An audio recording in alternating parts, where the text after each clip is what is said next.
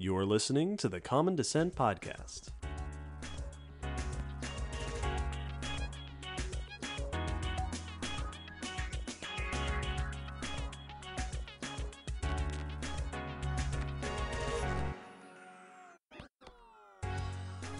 Hello, Will. Hello, David. Hello, listeners, and welcome to episode 118 of the Common Descent Podcast.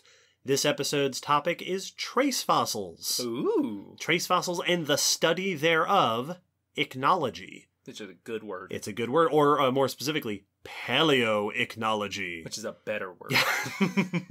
This is an interesting subject because we have mentioned traces and trace fossils and ichnology throughout the run of the podcast. Oh yeah, like a bunch. It comes up in the news, it comes up in discussions, but this will be the first time we are devoting an episode to the general topic, and it is a dense, vast topic.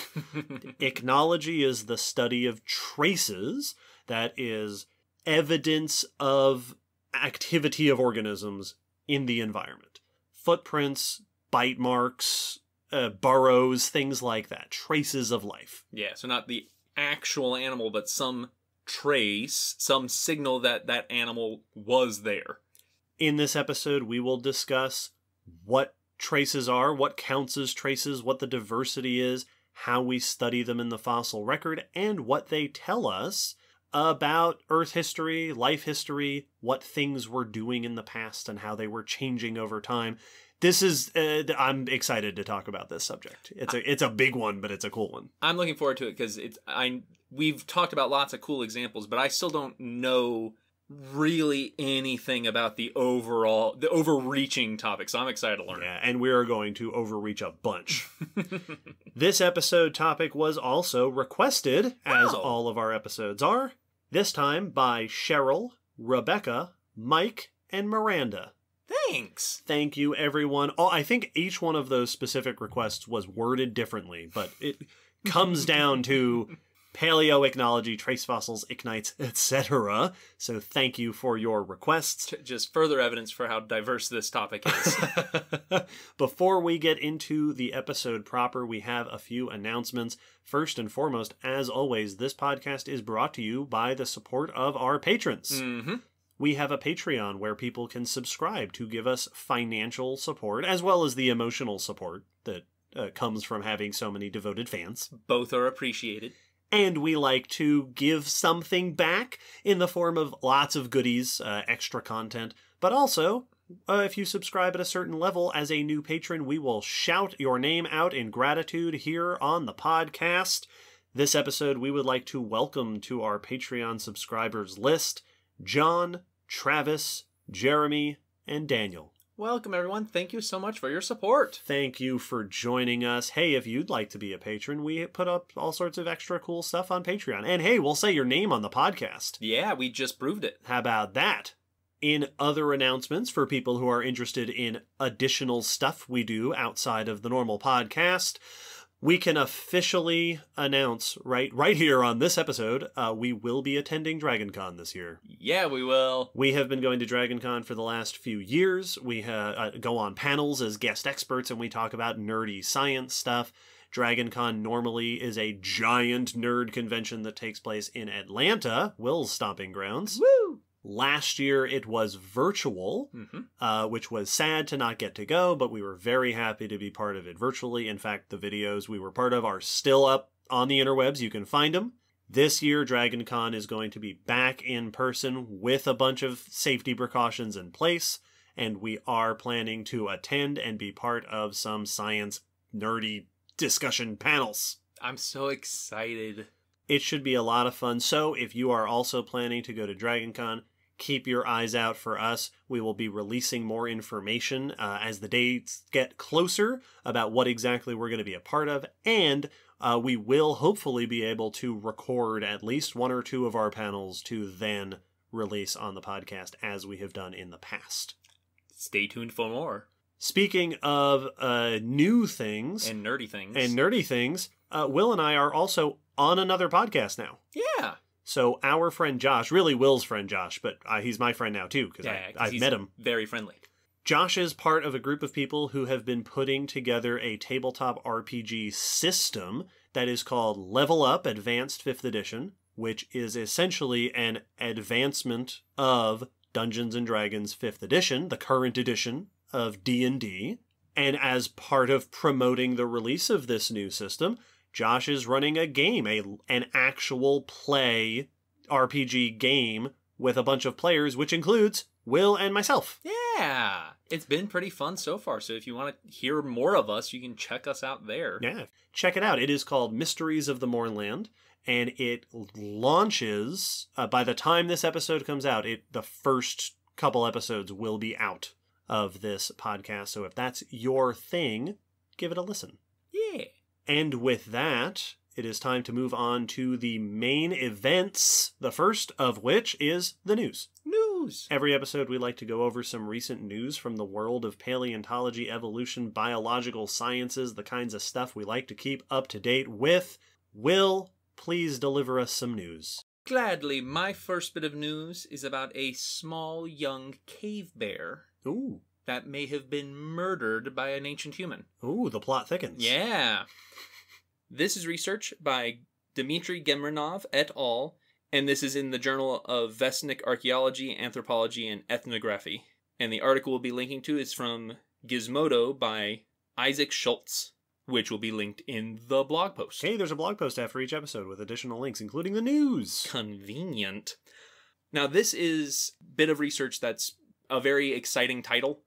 Stabbed cave bear. Yeah, this is potentially the first evidence of humans hunting small cave bears. Which is pretty cool.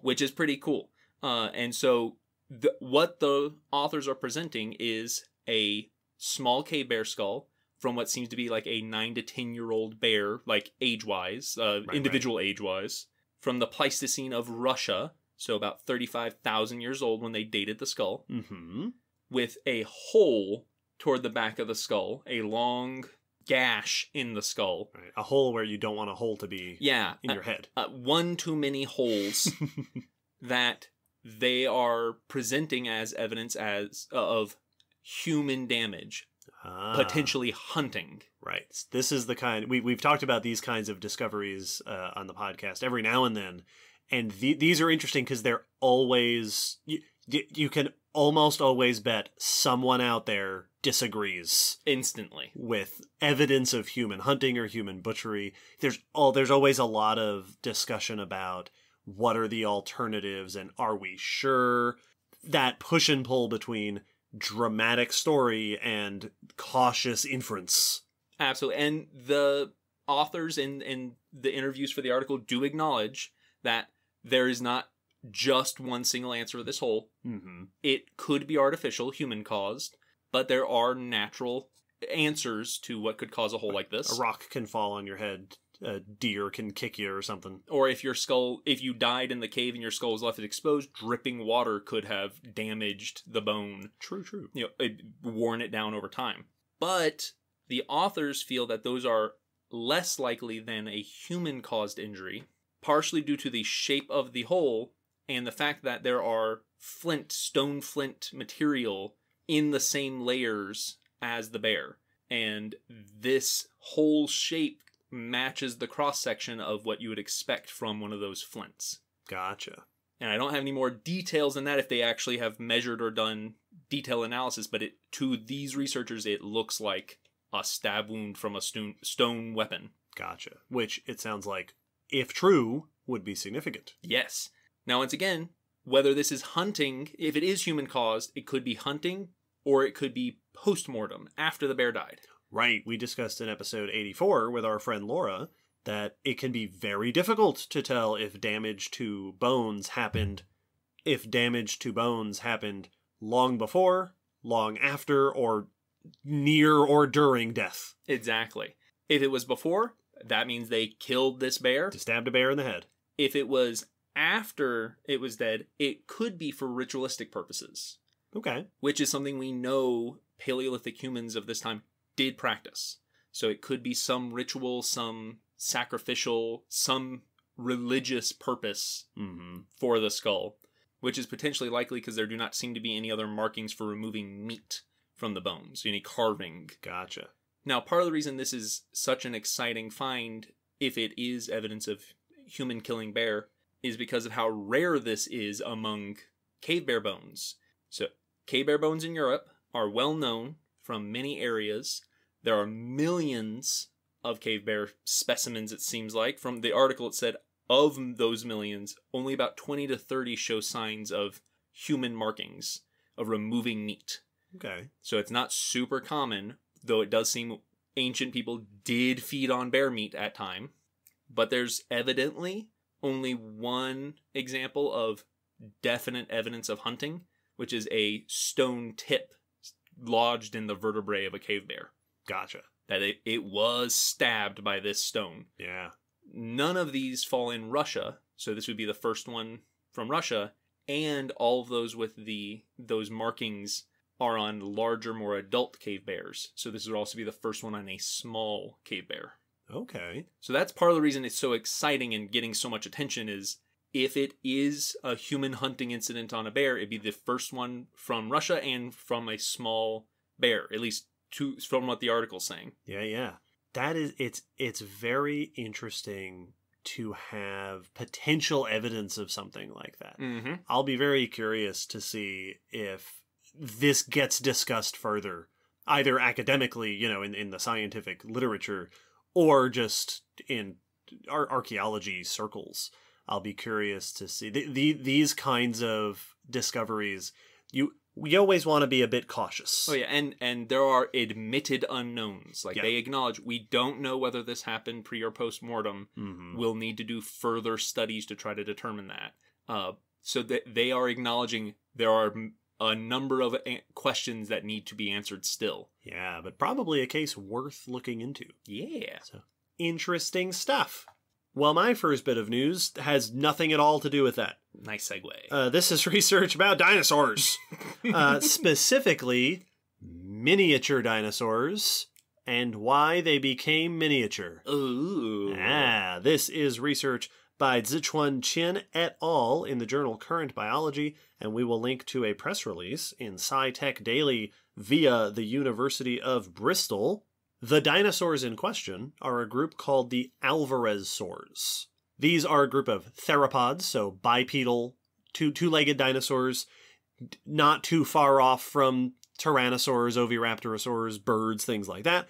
This group is known with feathers. These were predators from the late Jurassic through the late Cretaceous. They have been found in Asia. They've been found in South America.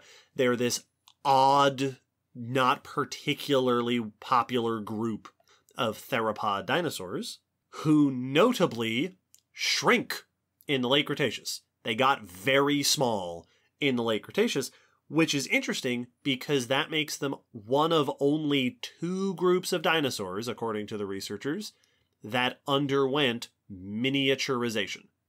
And not due to island sort of stuff, just right. as a group? In terms of their evolutionary trajectory as a group, whereas other groups had smaller and larger members, many dinosaur groups we see getting larger and larger over time. This is a group that, on the whole, on average, got smaller later on. I immediately assumed we were going to be talking about some dinosaur stuck on an island. No. Not like an individual lineage. The whole group. Oh, now I'm so much more interested. Got small. The only other group of dinosaurs that we know this happened in was birds. Yeah. Who, the question of why would they get small is nice and clear. Gravity. Yeah, gravity. Oh, interesting. So this study did an analysis of Alvarezsaurs over time, focusing on adults who are at full size to get an accurate overview of the adult size of these animals, and then compared all the Alvarezsaurs and looked at what they were doing over time. And what they found is that for the first 70 million years or so of Alvarezsaur evolution, they were pretty big, with body masses ranging from 10 kilograms up to 50 kilograms, which, as the article described, I believe that is the size of a large turkey to the size of a small ostrich. Okay. On average, 30 to 40 kilograms, so about 80 to 100 pounds or so, with at least one species that was giant and got up to 70 kilograms. Ho, ho, ho. which is, over 150 pounds. That's getting to us, adult human men-sized. And then, during the early Cretaceous, over the span of about 35 million years, from 110 to 85, the group shrunk until after the shrinking in their evolutionary history, they were an average of less than 5 kilograms. Whew. So under 12 or so pounds, with the smallest ones being less than half a kilogram. Less than a pound. These are dinosaurs under a shrinking trend on their way to the quantum realm. So these went from being 30 to 40 kilograms on average to being less than 5 kilograms on average. A dramatic shrinkage. And that's because when you said them shrinking and then you said your first size groups, I was like, all right, well, that's what I was assuming we were going to end at. No.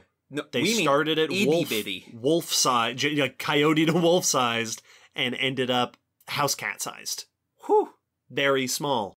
Which, of course, raises the question of why? What were you doing? They weren't flying. Why else would you do it? Well, the authors point out that this shrinking period in their evolutionary history was also at the time of the Cretaceous Terrestrial Revolution, which saw the radiation of flowering plants, episode 57, the origination of modern-style forests and woodlands. And at this point you might be thinking, all right, but why would they shrink for plants? The answer is they probably didn't. But with the radiation of plants came the radiation and diversity of ants and termites. These dinosaurs were shrinking around the same time that ants and termites were radiating and diversifying. In addition to that, the authors point out that there have been studies of the morphology of alvarezsaurs that have pointed out that they have a few weird features. Their jaws are relatively weak, their teeth are simple and often, smaller or lost, and there have been some suggestions that their arms might have been used for digging, which other researchers have been like, oh yeah, but they don't look like burrowers. But digging is a common habit if you're digging into anthills or termite mounds and stuff like that. They also point out that among modern ant-eating animals, which are mammals, typically, not always, but typically they tend to be very small. Mm-hmm. So, we don't know for sure, but there do seem to be a handful of lines of evidence that suggest, first of all, for sure these dinosaurs dramatically shrunk as a group, and maybe they did it because they changed their diet and became ant-eating dinosaurs. That's so awesome. My most burning question is I want to know how long their tongues were. How long was your tongue? Was it anchored to the back of your tail? Right? Oh, Pangolinosaurus. This is so cool. Because, on the surface of it, why would a group of dinosaurs get small as an evolutionary overall trend? Right. Why would any group of animals do that? Yeah, what's causing that? Lineages make perfect sense because it's all right. Where do you live? Do you live somewhere? This genus, this species got really small because we lived in this area or on this island or around things that took the place of the size category we were living in. Sure, makes perfect sense. And it even makes sense to have a mass extinction took out the biggest ones, and you never quite got back up to that size, like happened with ichthyosaurs we discussed in 116. Yes, absolutely. But for your whole group to go that way, it does seem kind of like when asked with no other information, I have no guesses to offer. I had no idea where we were going to go. Yeah. That is such a fascinating suggestion. And not only, I forgot to mention this, not only did the group on average get smaller, but in the late Cretaceous, there seems to have been a radiation of small forms. Hey! That it's not like they only... all that was left was the smallest forms. Yeah, they didn't bottleneck two tiny ones. The small forms were diversifying and radiating and evolving new species and new diversity. Yeah, doing they were just all small. Fantastic. Very cool. Well, speaking of interesting paleo diets, Ooh. My next bit of news is about research that may have figured out what the giant koala lemur was eating. Giant koala lemur? Right? Tell me more about the giant koala lemur. Oh, very well. This is research by Stephanie Marciniak et al. In the Proceedings of the National Academy of Sciences. And the article we'll be linking to is by Mindy Weisberger in Live Science. Koala lemurs were a giant species of lemur from Madagascar. Naturally, episode 40. Also episode 7. Also episode 96. 96 was marsupials, which are for koalas. This is not a marsupial. It is not. It's called a koala lemur because it had a very similar body shape with long arms, short legs, and graspy, big, clingy feet. Well, I assume they don't have eucalyptus in Madagascar. No, they do not. And there's no indication that these lemurs had pouches. Hmm. And when we say giant lemurs, we are referring to a lemur that could grow up to about 5 feet or 1.5 meters long, which is the size of some people. True. And weighed up to 187 pounds or 85 kilograms. The size of people. Yeah. All right. So that's a pretty big lemur. A person-sized lemur. And this was not the only giant lemur that lived on Madagascar. There was at least 17 different species of giant lemurs. Yeah. This was one of the biggest. Weren't there sloth lemurs and gorilla lemurs? Yep. Are also names in my brain that I think refer to large lemurs. Exactly. So Madagascar used to have a variety of large lemurs, koala lemurs being one of the larger of the variety. But most of these big lemurs went extinct between 2,000 to 500 years ago. Yeah. Yeah. Yep. Yep. Yep. That we were there. Yeah, we were. This research, though, in particular, is on a jawbone of a koala lemur that is 1,475 years old. All right. Whenever we talk about stuff this young, I have to stop myself from saying million after. Yes. That's what the odd pause is. Yep. 1475 years old. Yep, yeah. That's it. We said all the numbers.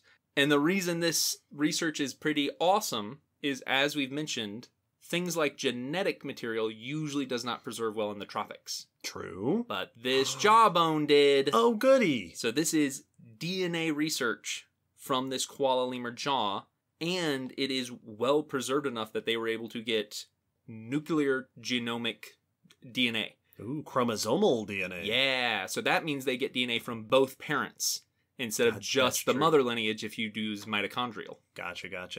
Episode 34, Ancient DNA. Which makes it ideal for figuring out where this lemur might fall on the lemur family tree. Very handy. So they ran an analysis.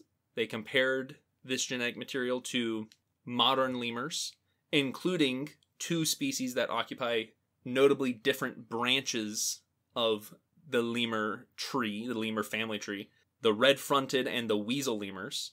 And part of the reason that these are worthwhile noting is previously anatomical evidence and research suggested that koala lemurs were more closely related to weasel lemurs. Okay. This genetic evidence places them with the red-fronted lemurs, or much closer to them. So they are the Tomistoma, the false gharial of lemurs. Yeah. And they think that maybe the reason for this confusion is that the similarity in their anatomy was a similarity in diet. Gotcha. Not relation. They were adapted for the same food habits. Yes. Oh. Which leads us to the next bit of their genetic study, which was to look at what they might have been eating by looking at their DNA. So they did an analysis comparing it to 47 animals that were not lemurs, and they found similar protein encoding genes, so genes to make certain proteins that are reminiscent or comparable to ones they found in the golden snub-nosed colobine monkeys and horses. Huh. Which are genes that help those animals absorb nutrients and break down leafy plant toxins. Huh. Which may mean that the koala lemur was a leaf eater browsing on leaves that it may have had to detoxify. Oh, specifically eating poison plants. Yeah. Now, they didn't specify what kind of plant, so I don't know how much this defines it being toxic plants or just leaves for sure. They mostly focus on them being leaf eaters, so I don't know Gotcha. how much we can narrow it in. But yeah, the DNA might have told us what they ate. Weird. Right? What a cool time to be in science.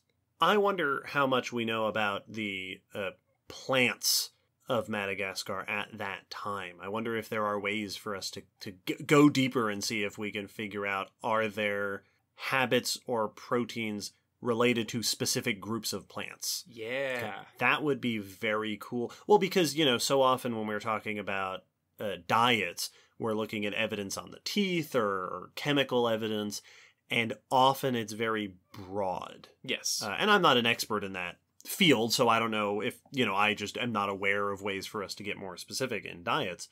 But it would seem to me that if you can find genetic clues, that maybe your genetic evidence of the proteins you developed as an animal to counteract the proteins a plant developed as a plant might be much more specific to particular types of plants. Yeah, you might be able to sync up your proteins and figure out where the matches are. Oh, that would be pretty cool. That's a question for Allie. Yeah, or Leah. Oh, yeah. One of our plant or DNA friends. Yes. Oh, we need a tag team duel. That's right. Also, just as a side note, lemurs just keep stealing names off of other animals, huh? Yeah. Weasels, sloths, koalas, gorillas. I feel like... Find your own identity, lemurs. Even though they aren't marsupials, they're one of the... No, that's true. Yeah, they're one of the weird primates. And so they fall into that category of everyone's like... I mean, it's kind of like this normal mammal that we could compare it to, which is very rude. We already used up all of our creativity naming the other animals. We ran out. They go, listen, I can't come up with a name better. That thing is an antlion. Moving on. Well, my last bit of news for this news section involves the word mega tsunami. All right, well, I'm sold. This is research by Gary Kinsland et al. In Earth and Planetary Science Letters, and we will link to an article in Science magazine by Akila Raghavan. At the end of the Cretaceous, as so many stories begin. What happened? It was bad. It was a bad time. In episode 5 of this podcast, we discussed the End Cretaceous mass extinction event, and we discussed the space rock that hit the Earth around that time. Right. Landed in the Yucatan, caused all sorts of devastating effects in the atmosphere and the ecosphere. But one of the things that it is suspected, and in fact there is evidence that happened after the giant space rock hit, our home giant space rock, were mega tsunamis. Yeah, when you throw a big rock into a pool, it splashes. You get big ripples. Basically, a tsunami is caused by displacement of Earth during an earthquake, usually. The asteroid impact would have caused a massive displacement of Earth. There is evidence for large tsunamis happening around that time from debris being transported around the ocean, or in some cases very far onshore. This research presents the first evidence, it seems, of potential mega tsunami megaripples. Oh. You see, here's the thing. The petroleum industry, when they're searching for oil and gas, use a trick called 3D seismic imagery, which is to say they either use an industrial hammer or a thing that blows up to create shock waves that go down into the earth, seismic waves, and then as they bounce back, we can read the movement of those seismic waves to interpret what the layers look like down there. That's the thing they kind of used in Kong Skull Island. Yeah, that's the thing they pretended to use there. Those were the bombs they were dropping. It's kind of like seismic sonar. Yeah. When the petroleum industry does this, they're searching for oil and gas layers specifically, or deposits, but they produce a bunch of data. Just tons of information. So here in this study, the researchers got a hold of this sort of seismic imaging data from central Louisiana to examine the layering patterns underneath the state in a place where at the end Cretaceous, it would have been near the shoreline. So they were wondering, what kind of evidence can we find here of what was going on at this shoreline on the other side of the Gulf of Mexico from where the impact happened? And what they identified was a particular layer about 1,500 meters down below the surface with fossilized ripples. Now, we get ripples in rocks not very uncommonly. Mhm. Like, that's pretty, you know, if you get a shoreline, beach depositional environments, sometimes you can get these ripple marks formed where the ancient sediment, the sand, was put up in these little ripples, these little consecutive ridges of sand. And then if nothing disturbs those ripples, they'll get covered up in more sediment until now you have a layer of rock, the top of which has ripple marks on it. Yeah, it's the same ones when you go to the beach and you're in the shallows at the beach. You'll see these patterns in the sand all over from the tide coming in and out. It sculpts the sand into that. And yeah, if it gets turned to rock, those stay. You have ripples. These particular ripples are patterned up to 1 kilometer apart and an average of 16 meters tall. Wow! That's about 50 feet. Woof! These are big ripple marks. Yeah. The authors suggest that what may have done these ripple marks could have been tsunami waves. The way a tsunami works is that you have, again, a massive displacement of Earth that creates a pulse of water, right? It's a displacement of water that creates a wave that travels across the sea floor towards a shoreline where it starts to crawl up the shoreline and emerge as a big wave. Yeah, when you have a whole bunch of energy moving through the water, but then suddenly you shallow the water, you don't get rid of the energy, and that's why it rises up as a wave. And those waves coming up onto this shoreline may have created these ripples. They specify that at this time, the water in this particular area would have been about 60 meters deep. So quite deep down, which is deep enough to be disturbed by a tsunami wave, of course, but low enough down that after these ripples were formed, normal, like, storm wave action up on the surface wouldn't reach down and destroy them. You were mentioning the ripples on the beach. Those ripple marks sort of in the sand often are impermanent because, you know, the next day's weather's going to change and the water currents are going to change and it's going to wipe away those ripples. Or when you walk through them and kick them over, they're getting wiped away. Well, and when the tide's coming in versus going out are going to make different ripples. But these may have been low enough, deep enough down that the currents in that area are stable enough that they stuck around. That's awesome.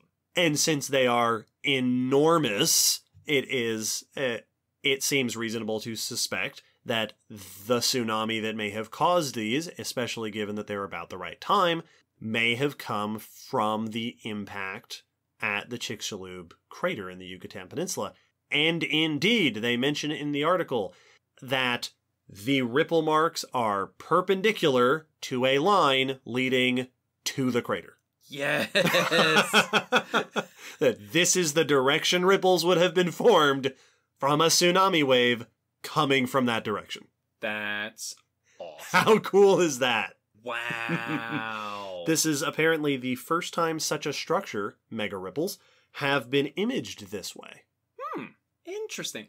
I love stuff like this where, you know, when the petroleum companies are mapping out looking for stuff, they're not looking for paleo, you know, findings. Not like this. Not you know, they're not looking for evidence about, they're not looking for megaripples. Yeah, exactly.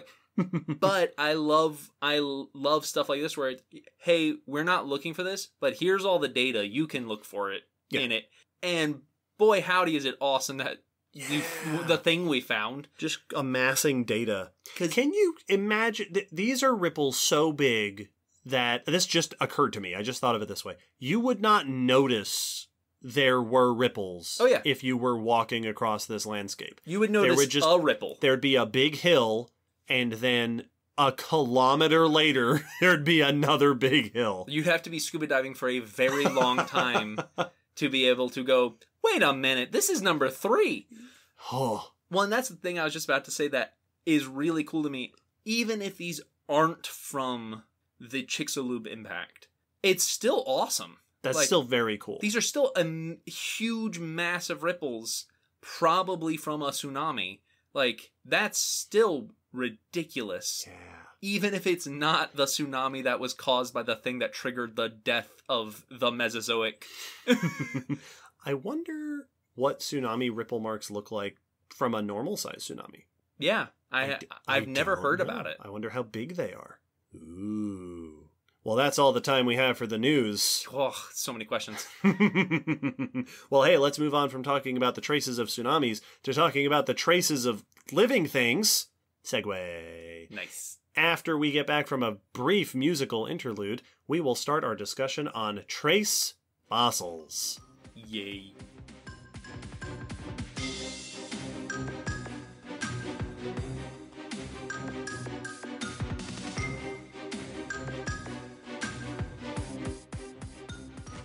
Will, when I say trace fossil, what comes to mind for you? For me, the first things I think of are footprints and imprints. That makes sense. Yeah. Yeah, impressions, footprints. I often will also think of burrows. Yeah. That happens quite a bit. And I always think of coprolites. Coprolites are one that I almost forget count as trace because it is a thing. Yeah, oh boy, you're getting ahead of me. Now, listeners, hopefully you are playing along. What do you think of when you think of trace fossils? Because when I was reading through references for this episode, I found that I do have a very biased viewpoint of trace fossils, as we'll get into. But first, some explanations. Trace fossils are fossilized traces, footprints, burrows, evidence of life acting upon the environment. It's the things a hunter would use Yes. to follow the trail of something living. This is as opposed to body fossils. Body fossils are fossilized remains of body parts, right? Bones, teeth, leaves, wood, foraminifera, shells, anything that was once the part of the body of an organism. The study of traces is called ichnology. ICHN ology. And ichnology is split into two different subdivisions, neoichnology and paleoichnology. Once again, this always, it's like, we've, I think, brought up the term before, neontology, which is the opposite to paleontology. Neo means new, paleo means old. Neontology is a term that I have only ever heard used by paleontologists. Yep. I wonder if it's the same with ichnology. Yeah, well, when you specified paleoichnology, there was a part of me that went, what? Yes. Ichnology. Obviously, you can study modern traces. Which makes perfect sense. Like, we study dinosaur footprints, but we take molds of deer and raccoon footprints all the time. All the time. So that's ichnology. I just never categorized it the same way in my brain. Yeah. And the study of traces today, neoichnology, is very important. Studying how organisms interact with their environment, footprints, burrows, things left behind by organisms. If you have been, in any sort of naturalist program or something, you've probably examined footprints and scat and, marks left on trees and stuff like that. Yeah, it's super important because they stay around longer than the animals usually do, so you can figure out who's here. Paleoichnology is the study of trace fossils. Just like we discussed in the news section, how you can get ripples in the sand that then solidify into rock, burrows or footprints or other kinds of traces can end up solidified, concreted in the rock. Trace fossils are different from body fossils in a number of ways. Not just in, obviously, what they are fossils of, but the way they kind of function as scientific subjects. First and foremost, trace fossils are generally and kind of almost by definition direct evidence of behavior. Yeah.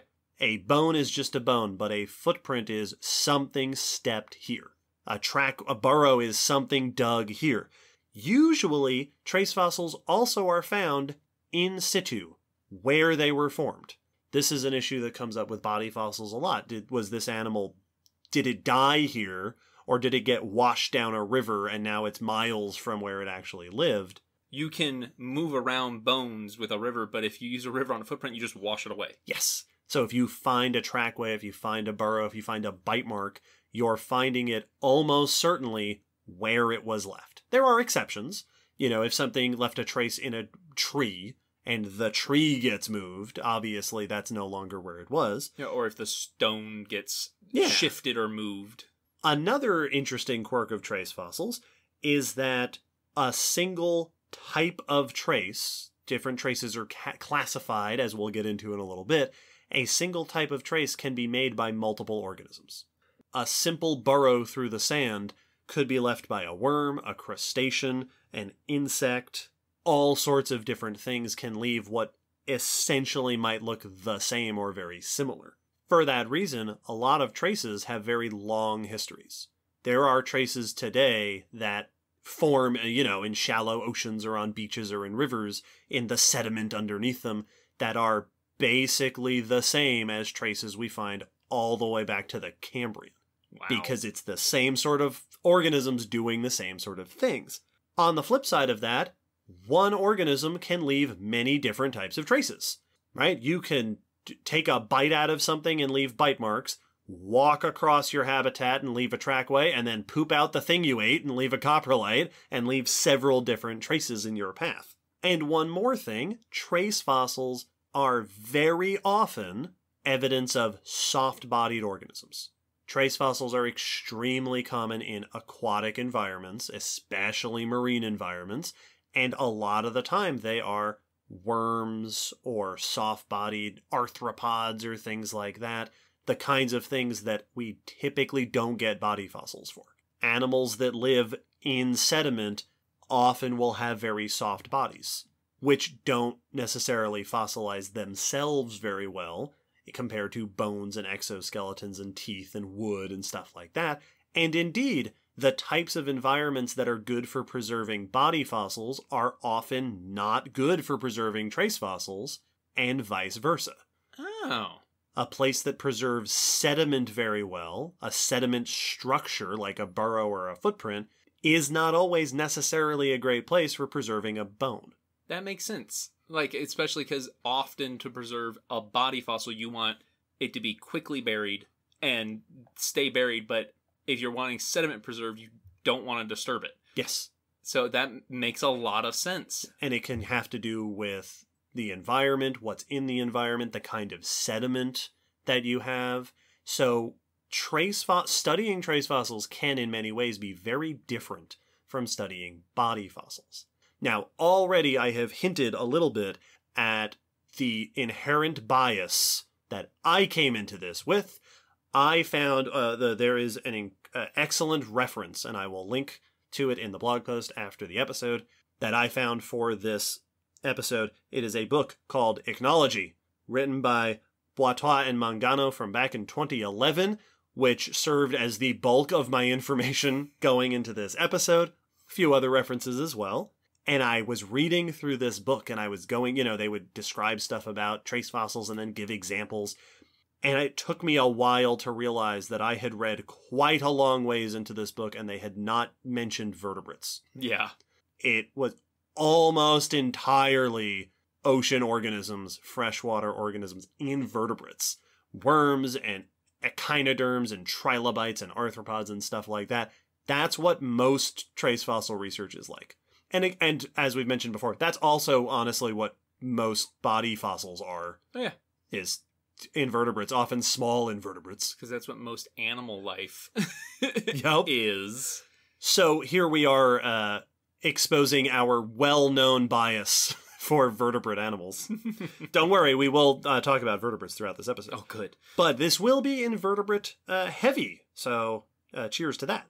Trace fossils can be very difficult to interpret. When you find a trace fossil, a trace fossil can vary based on what sort of organism left it, what the behavior was. They can vary based on what kind of sediment they're left in. They can vary based on what kind of environment they were produced in. They can be very variable, which can make them difficult to interpret. And so they're often the subjects of lots of discussion.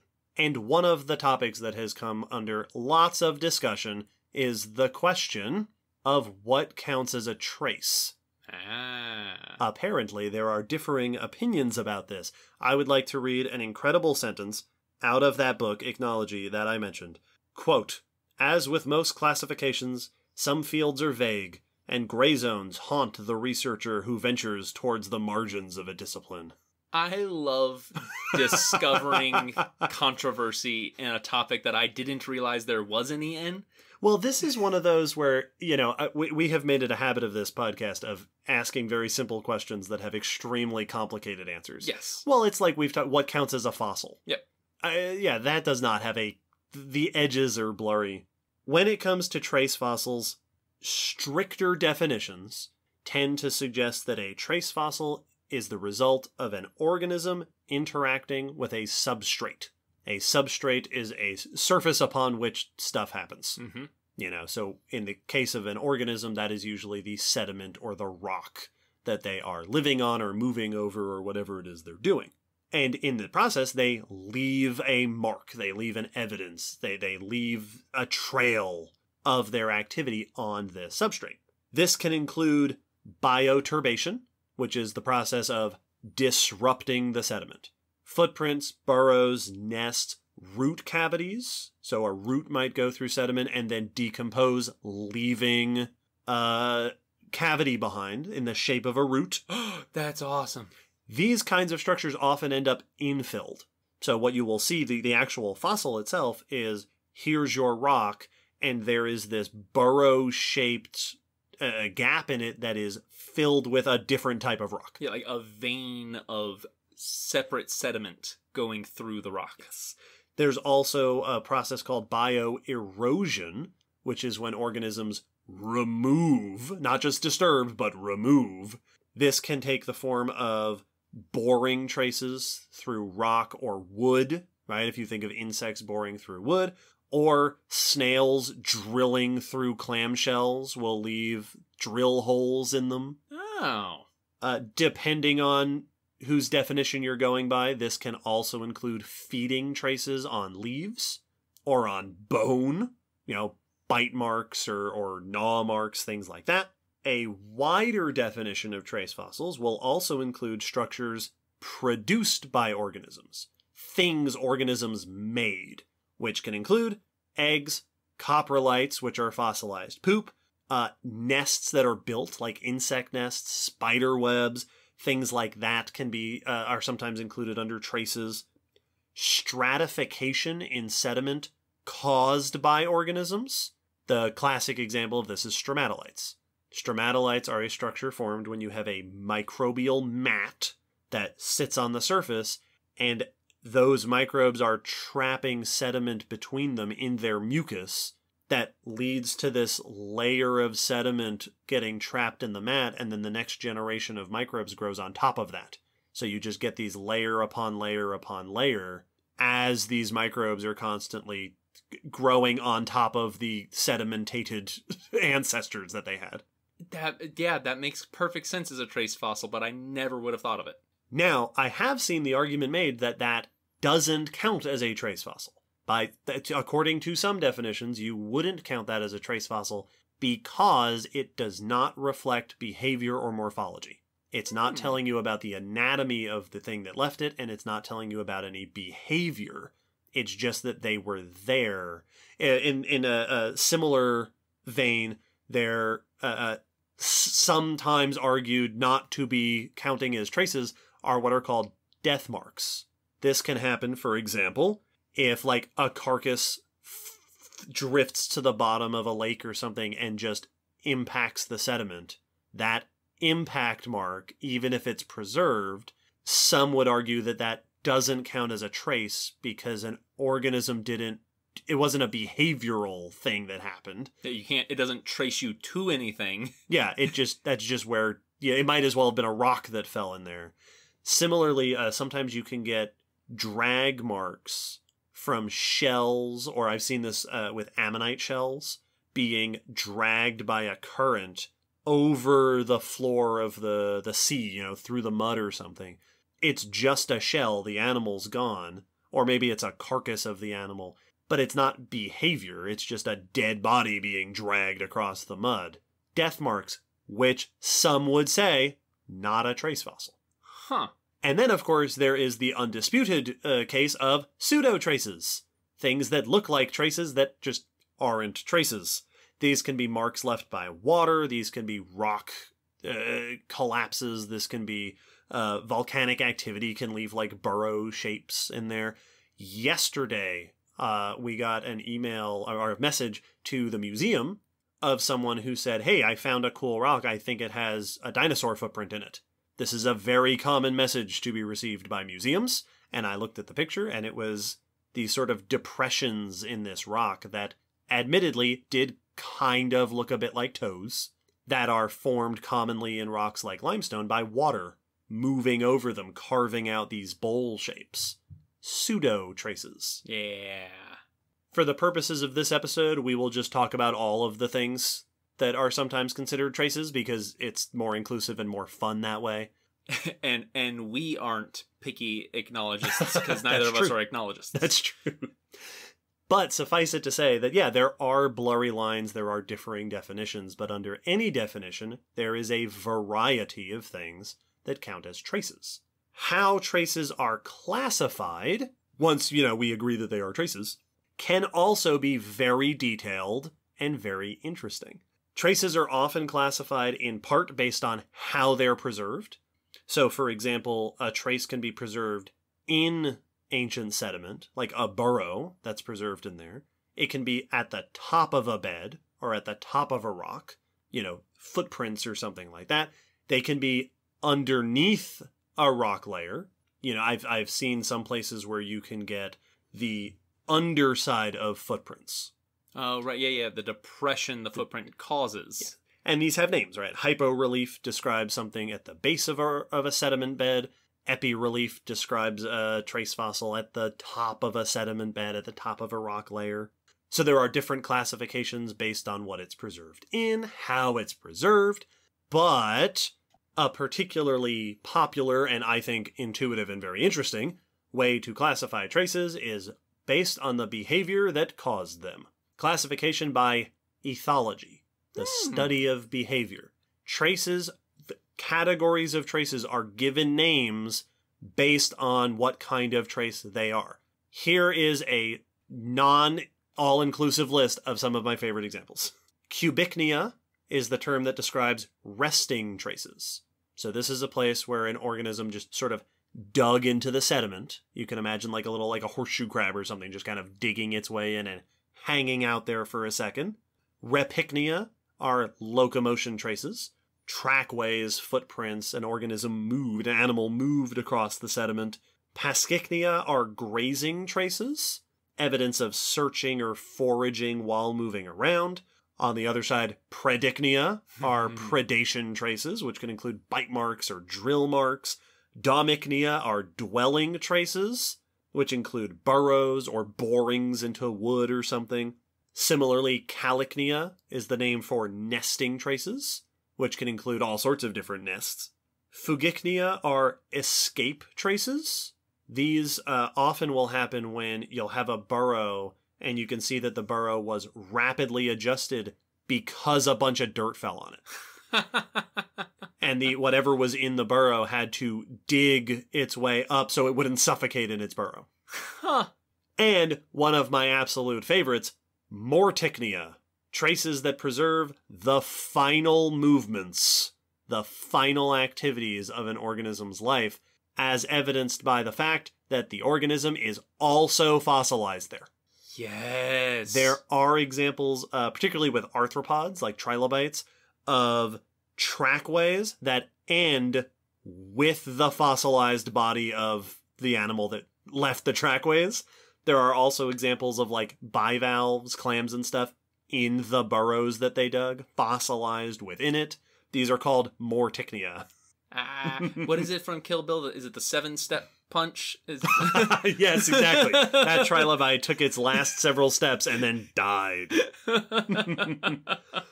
Trace fossil research is very heavily focused on animals, since those are the most dramatically behaving organisms. But you can also get plants, like I mentioned, root cavities. I also came across a 2009 study that described traces, modern traces, left by a giant shelled amoeba as it rolled its way across the bottom of the water in the mud, the study noted that these traces seem similar to fossil traces from about 2 billion years ago.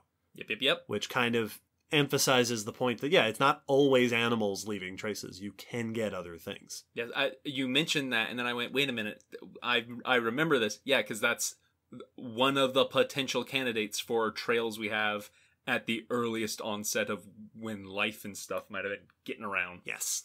Now, within those categories, specific trace fossils, specific types of locomotion traces or burrowing traces or feeding traces are given names, scientific names. This is ichnotaxonomy. We've mentioned this many times on the podcast that when you find a trace fossil, it gets its own name. Part of this is because it's very, very difficult to identify who left the trace. Yes. It's hard to say, oh, we found this footprint, we will name it for the animal that left it, because very often we don't have that. And like I mentioned, a lot of traces can be made by multiple different types of organisms. The thought that just came to my head to explain that is like, if you were, looking at a muddy trail, you could identify the kind and probably size of shoe, like down to the brand that made it, but you couldn't tell me who left it, or even if it was male or female, or even their age. Mm-hmm. Like, you can't tell me anything about the person who left it, just that they were wearing that kind of shoe.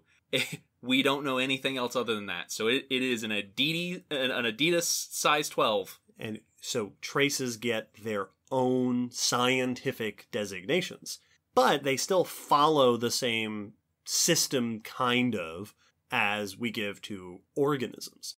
Often binomial names, genus, species. Most commonly for trace fossils, you will hear ichnogenera and ichnogenus, which are called ichnogenus instead of genus to specify, because, as we just explained, genus and ichnogenus mean different things. Mm-hmm. They don't quite operate under the same rules.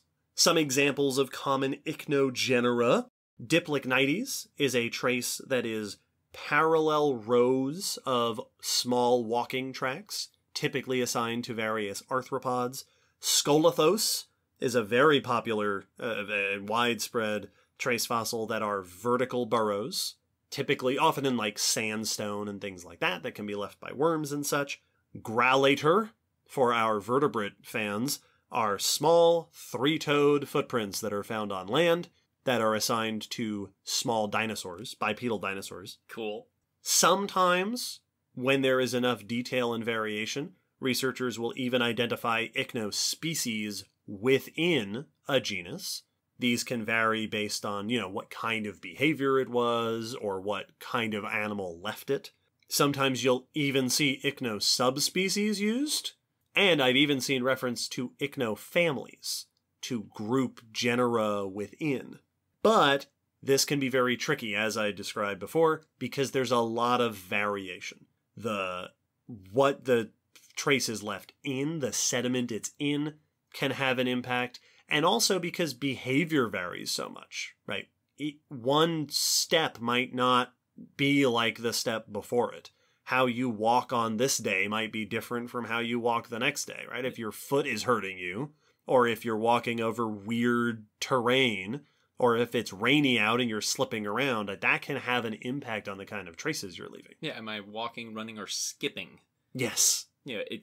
One animal can move. Well, it makes me think of watching a lot of aquatic animals, to where it's like, this is how it walks around. When it gets scared, it does this weird swimming thing. Mm-hmm. That could leave very different traces. And then some of them like roll up or something. Like, oh yeah, all sorts of weird things. And this is further complicated by the fact that you can, whenever you choose to, do something different. Mm-hmm. This is seen in trace fossils sometimes. These are called compound trace fossils, examples that show changes in behavior. So, for example, there is a trace fossil known as Cruziana, which is a locomotion trace, typically, though not always, assigned to trilobites, walking through the mud, often is found grading into a trace fossil called Rusophycus, which is a resting trace, where this trilobite walked for a bit, and then settled in and stayed there, and left two different traces, one that becomes the other. That's so great. So you get this gradation between trace fossils, which can be very complicated for taxonomy, because now it's two things. So from what I've read, the common practice is to name it for the dominant trace. So if it's a long walking path and then a little resting trace, you might name it the walking trace name, but then include a detailed description of what actually is included there. It's a walking trace with resting on the side. Yes. And then also, there is another type of trace fossil that makes things complicated called composite trace fossils. Traces within traces. A common example of this is that you can get dwelling traces that another dweller came into afterwards. So beetles will often make these nests, especially like dung beetles will make nests in poop that can then fossilize, and you'll often find smaller burrows and chambers in these nests from other animals that came in to live in there. So you have a nest with smaller nests inside of it.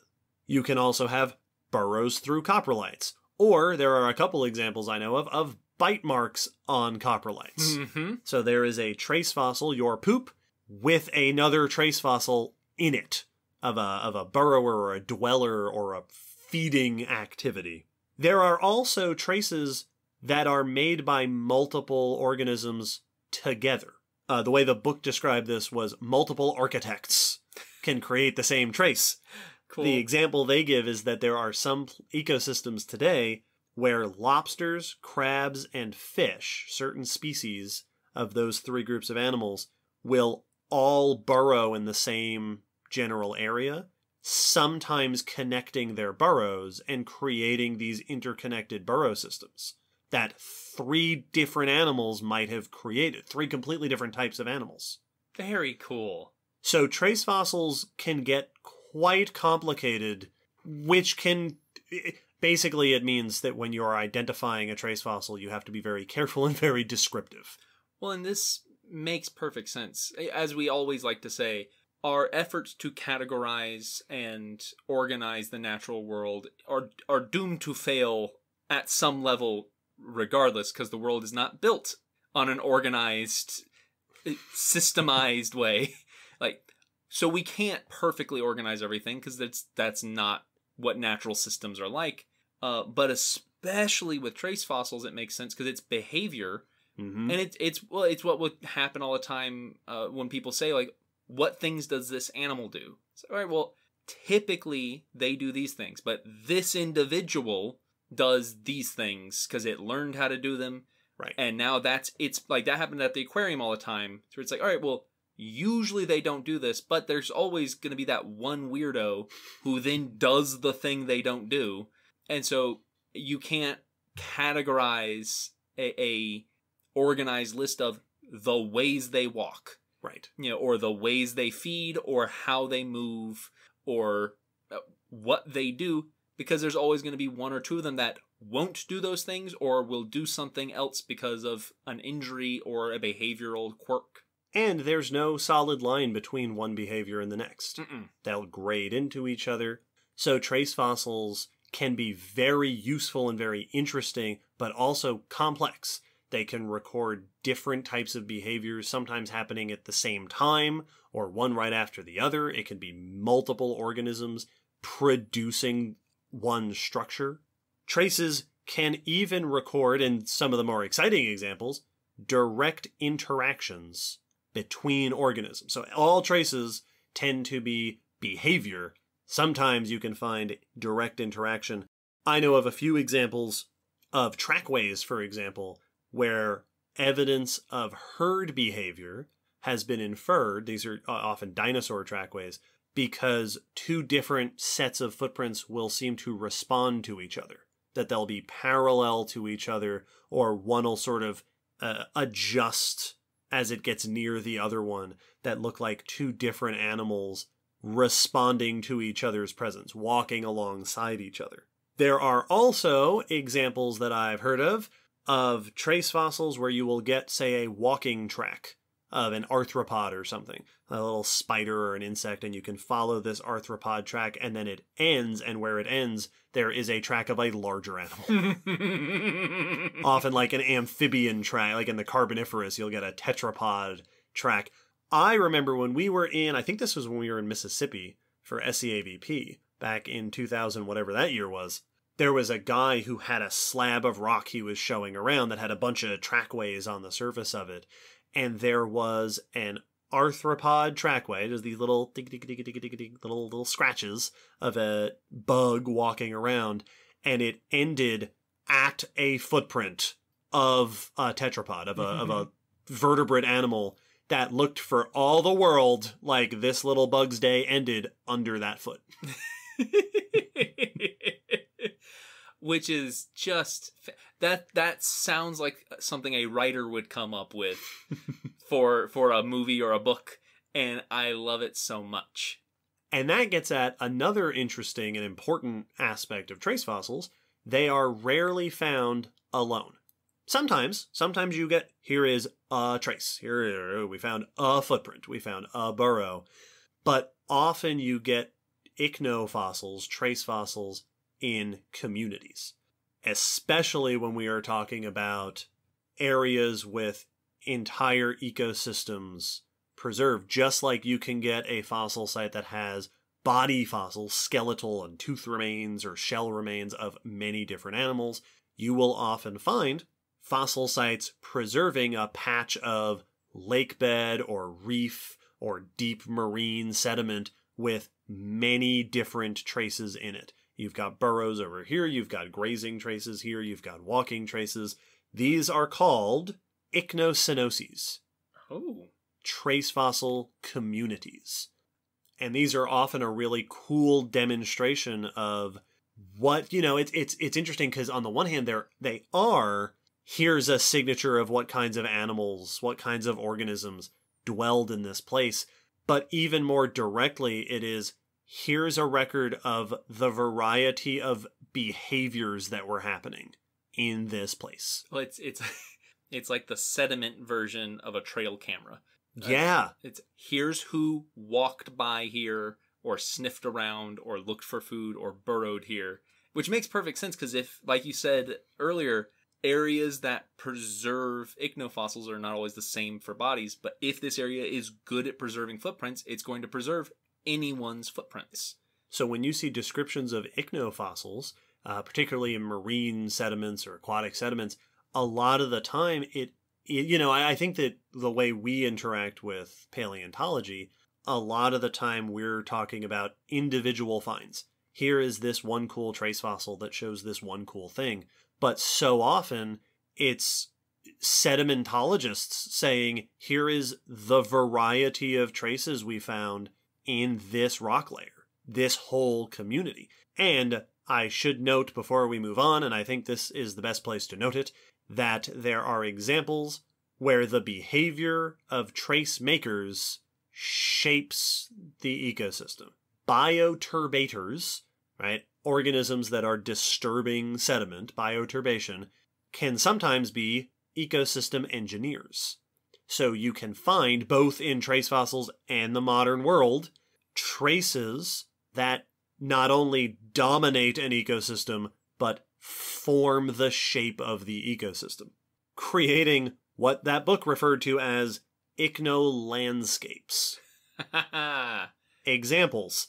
Here in our modern world, there are many places where mammals, small mammals, rodents, rabbits, things like that, create extensive burrows that end up creating entire underground systems and changing the surface topography. In tidal flats in the Bahamas, there is a type of shrimp called Glypturus, which create complex burrows and mounds that end up being homes for lots of other organisms. You just get these mound-filled tidal flats.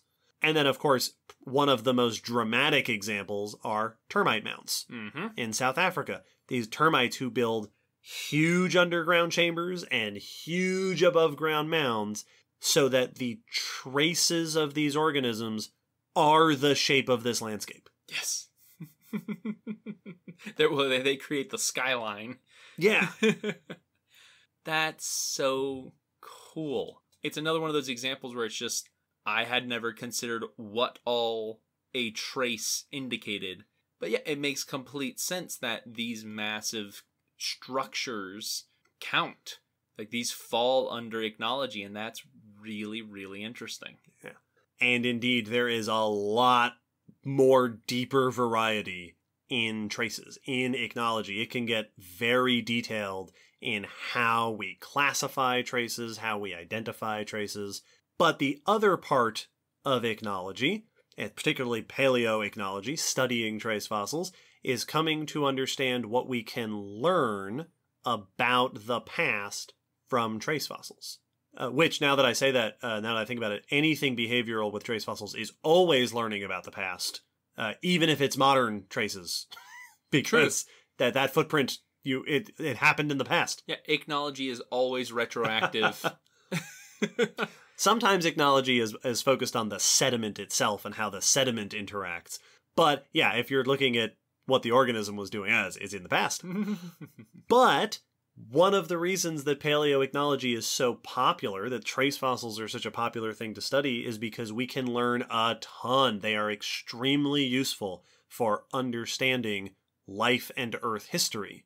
And after this short musical break, we will discuss that in some detail.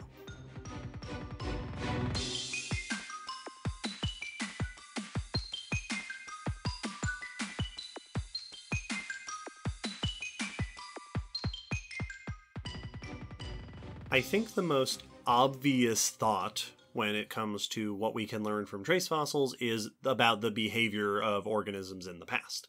But trace fossils are very, very commonly used, and in fact, maybe even more commonly used in some respects, to interpret environmental information, geological and geographical information. Ichnofossil communities, those ichnosynocies, the assemblages of traces, are shaped by various features in their environment. When you're underwater, what kinds of traces you're finding are going to be determined by what lives there, of course, and what lives there and how they behave are going to be influenced by what the floor is made of, is mud or sand or silt, by the water movement, if it's active or calm water, by the depth of the water, oxygen in the water, salinity, the salt content, food supply. All those different factors are going to influence what lives there and how they're behaving. On land, it's very similar. What biome are you in? What's the climate like? What's the floor made of? All that kind of stuff is going to change not just the individual organisms, but the whole community structure is going to be different. So ichnofossils and ichnofossil communities are strongly related to the environment that they form in. Many ichnofossils, and particularly ichnofossil assemblages, have narrow environmental ranges. They are only found in certain types of environments. Interesting. The types of activities, the interaction between organisms and their substrate, that we see in a desert are going to be very different from what we see in a river or a lake or the deep sea or a reef. And in many cases, when you have a well-preserved assemblage of trace fossils, you can even look at patchiness across your assemblage to identify microhabitats. I've seen references to studies that have found differences between the river channel and the river bed. Oh. Which of course makes total sense. Those are very different conditions for the types of organisms living in and around that sediment, leaving traces behind. Or different parts of a reef. You will find different types of burrowing and feeding and walking behaviors of all your invertebrates and such that are living there. That makes so much sense. It makes me think of how at the Gray Fossil Site, there's been talk about trying to determine where the edges of the pond were once we start finding like reeds and water plants that would be growing in the shallows. Yeah, or baby animals and well-preserved stuff. Yeah, I like that. That's pretty awesome. Same concept with trace fossils. Not only their style of preservation, but what's actually living in that part of that ecosystem can change. So trace fossils can be very specific to an environment, but as I mentioned over time, specific types of trace fossils, specific ichnotaxa, ichnogenera, ichnospecies, are often widespread across time. So what we find are repeating trends over time in ichnofossil communities. So similar ichnofossil communities are grouped together into larger categories called ichnofacies. Now, if we have geology people out there, they may recognize the term facies, because in geology, a facies is a particular rock or rock layer or rock bed or patch of ancient sediment in your column that has particular features. Share particular features of the sediment, of what's in it, of its coloration, of signs of chemical activity in it. This big patch of sandstone is all united under these traits related to how it formed and where it formed. Ichnofacies are very similar. And ichnofacies describes a type of ichnological community, trace fossil community, that is related to particular conditions of formation that we can see over time. So you might find a similar community in the Cambrian and then in the Permian and then in the Jurassic period that are the same ichnofacies indicating the same sort of environment. Yeah, if you're finding the similar kinds of burrows and footprints and feeding traces, means this was probably a very similar ecosystem, even if vastly different groups of organisms were the ones making these traces. Yes. Here are a few examples. Ichnofacies are often named for the dominant trace fossils in them, the dominant ichnotaxa. So the Silonychnus ichnofacies is dominated by the ichnotaxa Silonychnus, or things similar to it, which are burrows of ghost crabs, along with other burrows. This ichnofacies has all those burrows, plus commonly trackways of vertebrates and invertebrates, root traces, and coprolites. These and other factors indicate air exposure and freshwater input from the rain, which tends to indicate transitional regions between marine and continental. Beach, tidal settings, things like that. A Scolothos ichnofacies is dominated by vertical burrows, Scolothos, of suspension feeders, which reflects well-oxygenated and well-supplied waters, often along the shorelines. Coprinosphaera ichnofacies are named for Coprinosphaera, which we have talked about before in episode 30, which are dung beetle balls. Oh, yeah. The nests, the brooding chambers dung beetles make in poop balls. These are associated in this assemblage with lots of other insect traces, bees, wasps, ants, termites, and this type of assemblage tends to correlate with savannas and grasslands and places like that.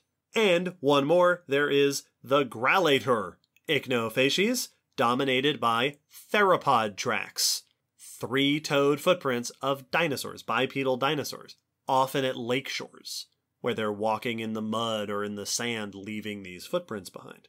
Yes. These ichnofacies are trends over time. So we will see, like you said, the same patterns repeated over and over again, even if the specific ichnospecies within are changing. So, for example, the Grallator ichnofacies, in the late Triassic, the dominant track you find is typically a type of theropod track called Grallator. But in the early Jurassic, it's Eubrontes. In the early Cretaceous, it's Gindungornipes. And in the Cenozoic, it's Avipeda. Bird tracks. Same basic idea associated with similar environments and other trace fossils, but different organisms doing those same behaviors, leaving those same traces. Well, and like now that it's been put into perspective, this is the same thing we do with body fossil assemblages, when it's like, all right, well, you know, here we found Spinosaurus aegypticus, and around it we found fish scales and fish bones and croc fossils and teeth. So a lake or river freshwater lake or river. Right, and here's our large predator, here are our small herbivores, here are our plants. Yeah, and then we find, these other animals which all have grazing teeth, or browsing teeth, so we know that they had to be around grass or shrubs or trees. Community structures and behaviors and activities tend to be so dependent on their environment that they will recur over time.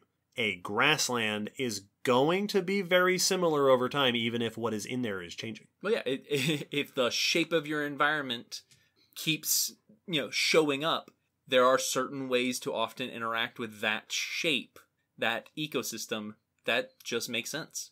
And because of this, looking through geologic time, tracking changes in ichnofacies can provide very detailed understandings of how environments are changing. So a very common example is sea level change, right? You can track, just based on what traces of organisms you're finding, how this region was changing based on sea level.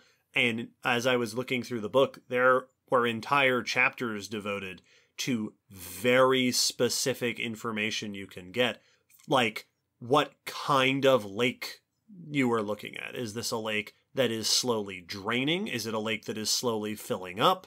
Because that's going to be reflected in the kinds of fossils you're finding there. So in this respect, assemblages of ichnofossils, not even looking at one or the other, just entire communities over time, can tell us a ton about climate changes and sea level changes and all sorts of regional shifts. Now, one other very common way that we will often use fossils to help us understand the geologic past is with dating.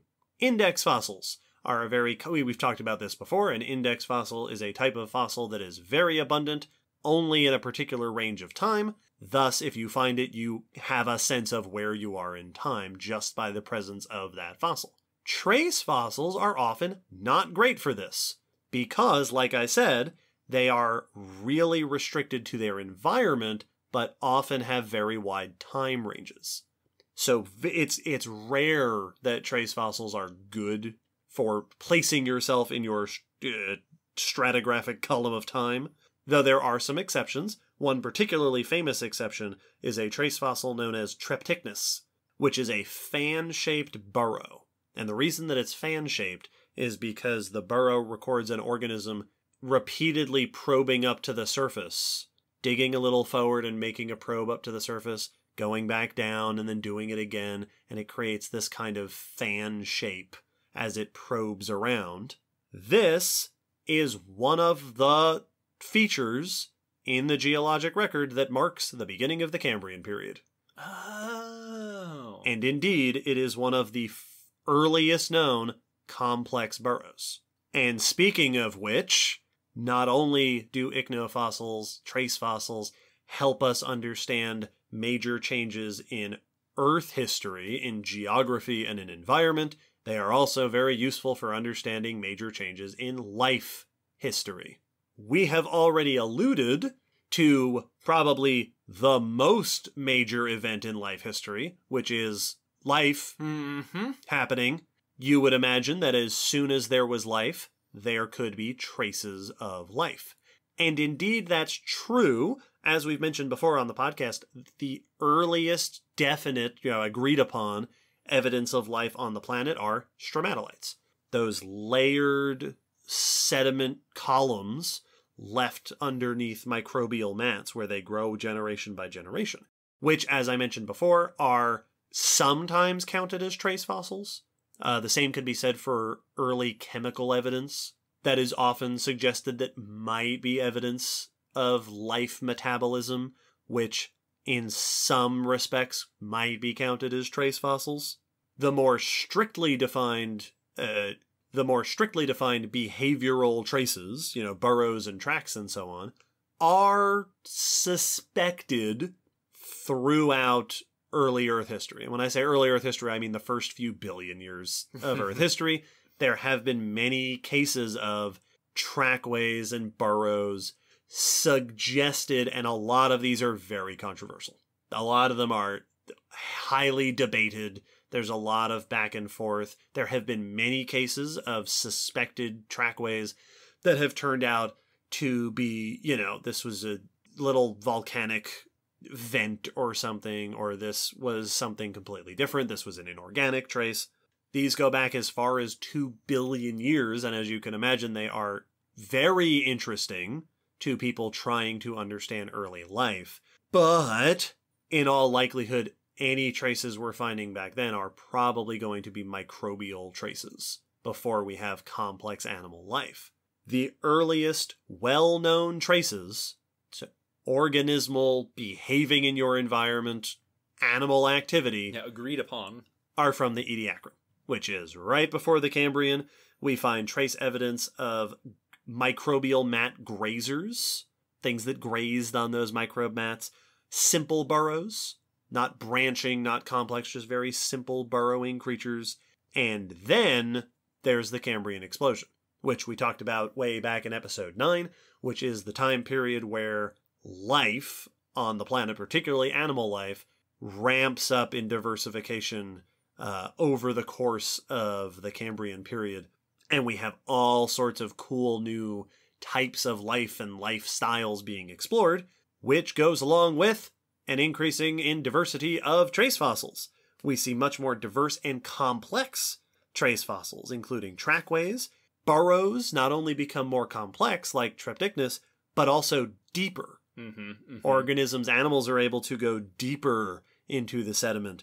We see more complex feeding traces and also larger traces. The burrows, the trackways get bigger as animals are getting bigger.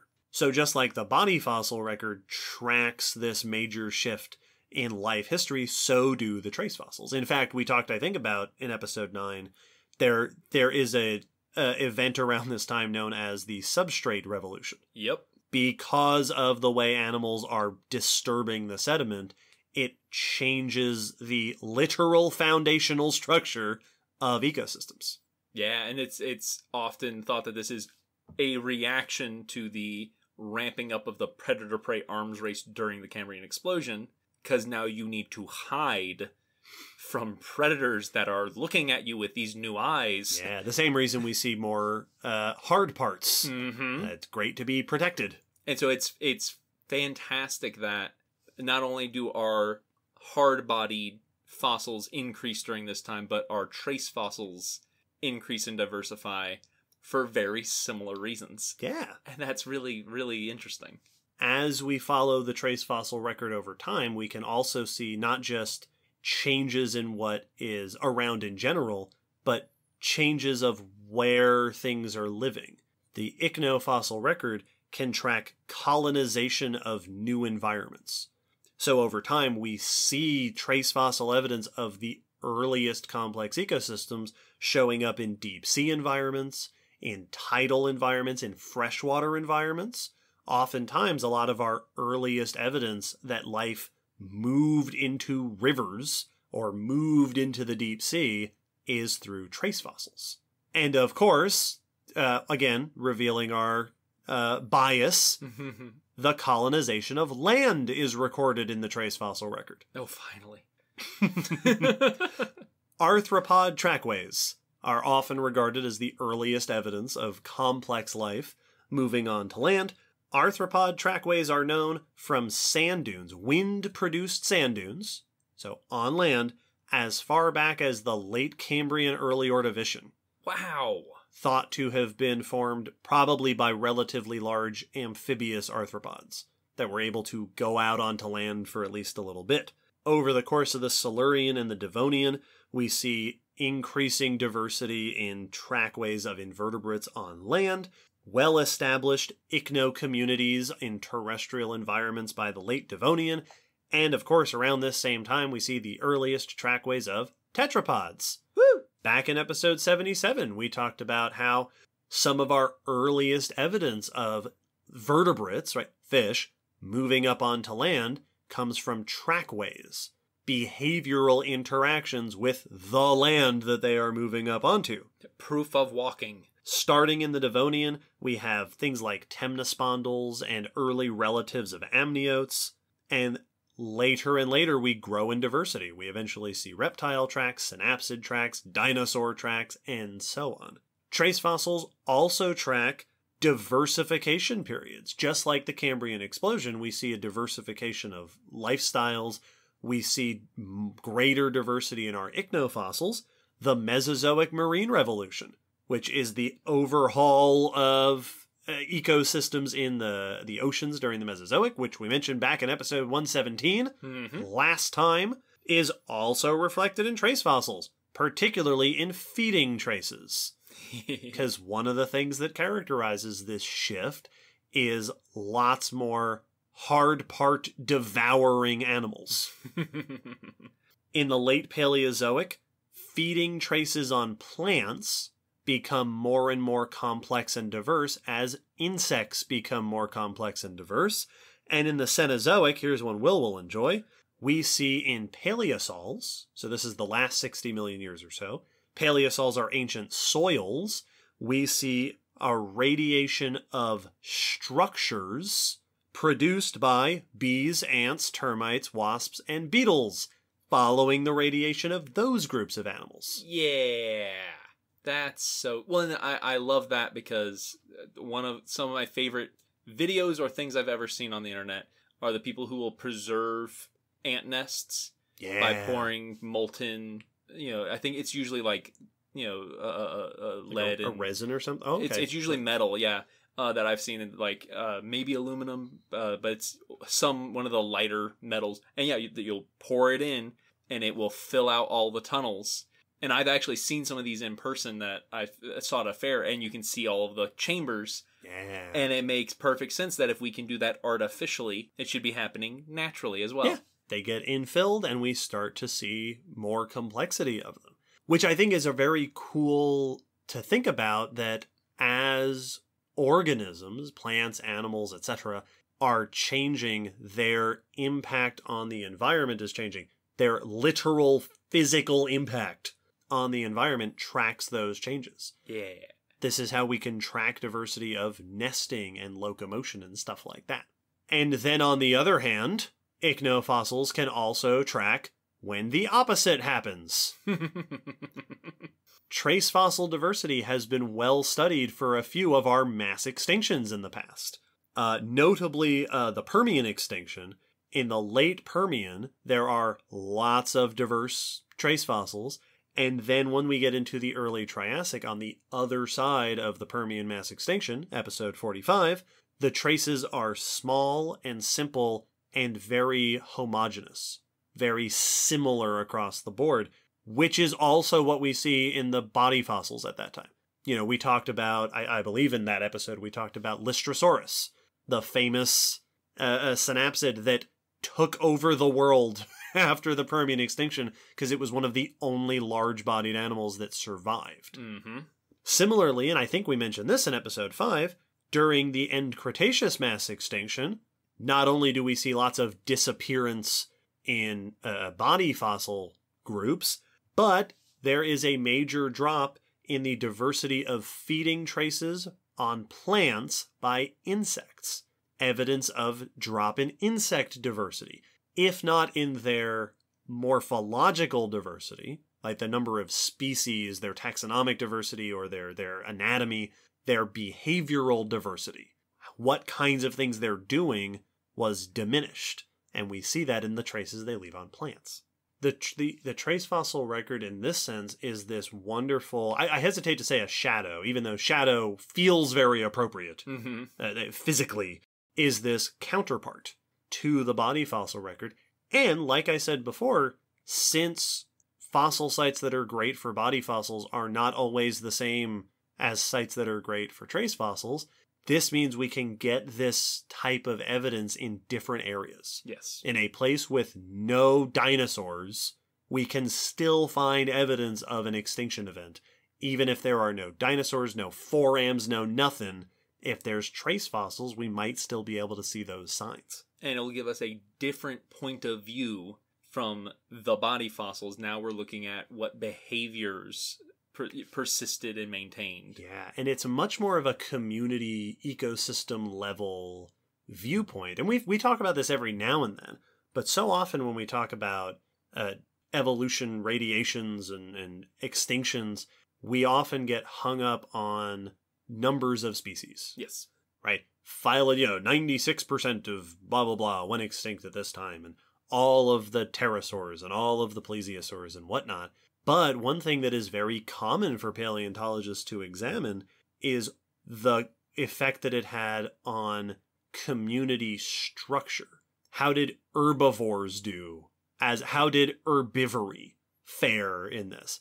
How did burrowing as a lifestyle fare during this event? And ichnofossils are a great way for us to examine those kinds of things, right? Did we lose lifestyles in this extinction event? Do we see the origination of a new way of behaving during this radiation event? And the answer oftentimes is yeah. Absolutely. Absolutely. Over the course of the early evolution of insects, episode 99, we see new styles of feeding on plants show up on plants.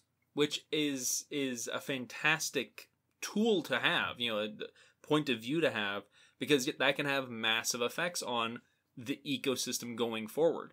We always go back to the mammoth steppe as a perfect example of when you lose a taxa. Yeah, a biome. You can, you lost mammoths. You lost the mammoth steppe. Yeah.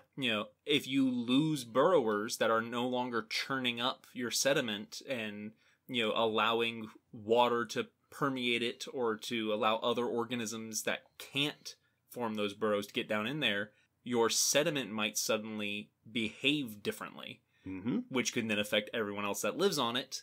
Absolutely. So, this can be very crucial that you might not be aware of just looking at the body fossils. If you can find an animal and not be sure it's a burrower and not know that you've lost a burrower when it goes extinct.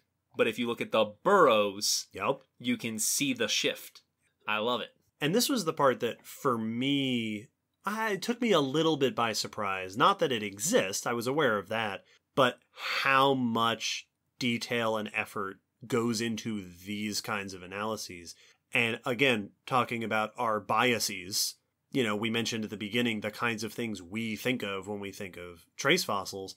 And for me, it's not this. It's not this kind of thing. No. I think that, I'm going to say we, and I mean I, often overlook this aspect of paleontology. There's a ton of information that comes from the trace fossil record. And then, of course, the stuff that I think of, we can learn about individual behaviors from trace fossils. Yes. We can zoom way in and find lots of examples of specific things we can learn about individual organisms or individual species from their traces. Probably the most famous are footprints. Yep. Footprints are studied very extensively, especially in vertebrates, right? Dinosaur tracks and elephant tracks and things like that. These are great for understanding motion.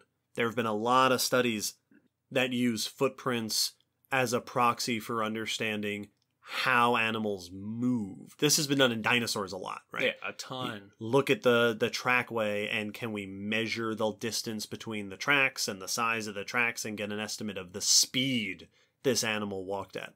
I talked to a researcher several years ago who was attempting, I don't know where the state of this research is now, to see if they could estimate the weight of an organism based on footprints, based on the force it was putting down into the sediment. Makes sense.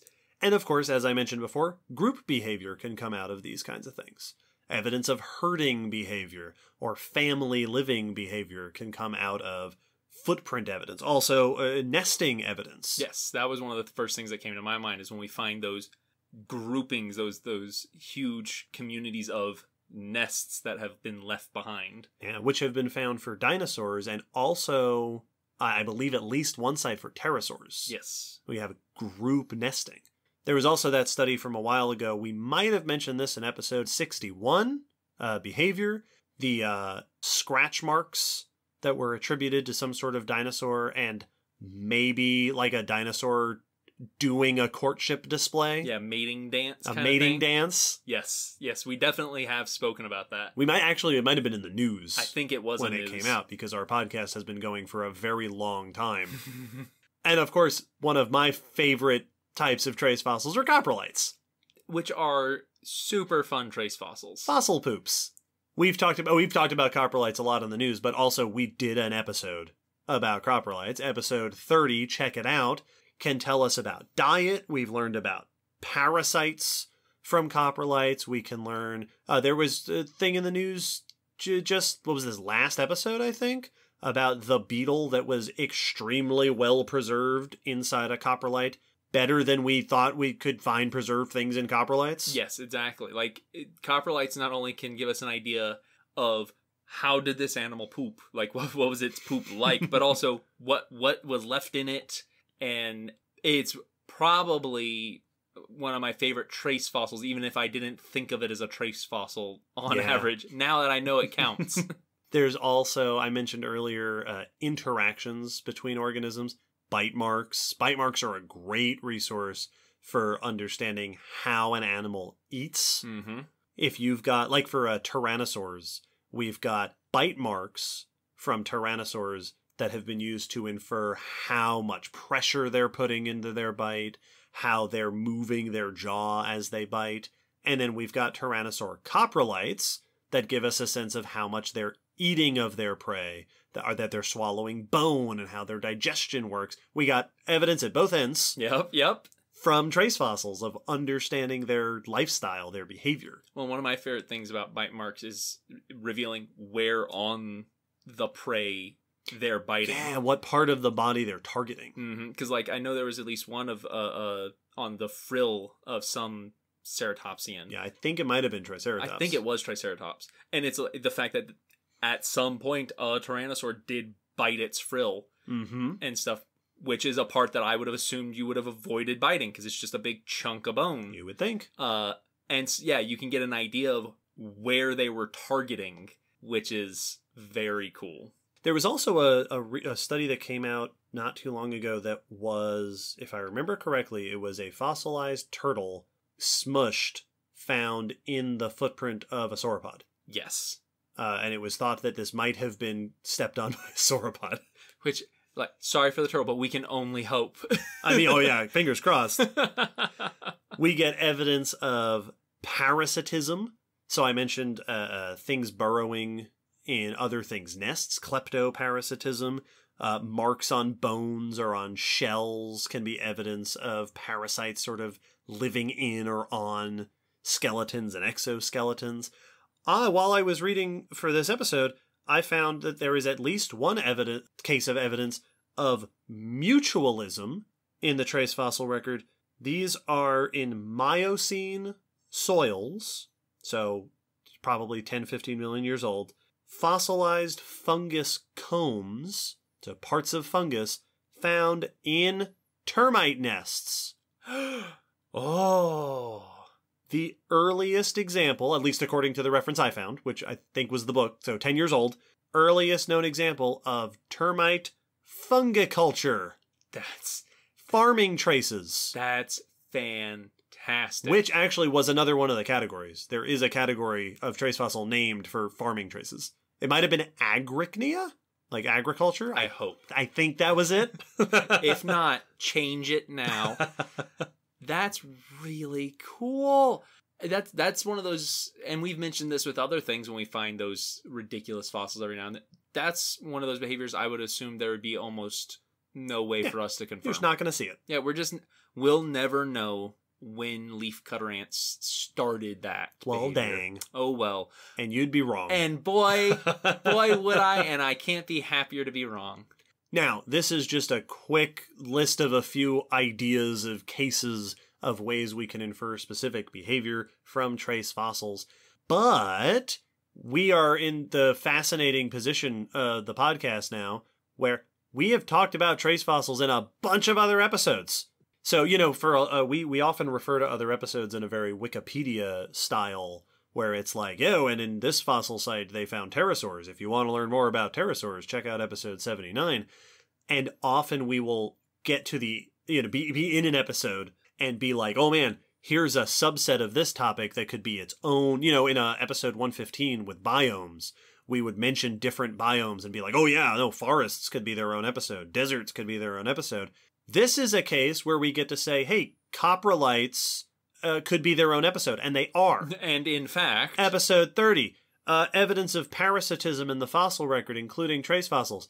Episode 102, evidence of behavior in the fossil record, we discussed back in episode 61, including lots of trace fossil examples. We've done a bunch of this stuff, so if you want to dive more into it and you haven't listened to those episodes, or if you haven't listened to those episodes in a bit, you can check them out.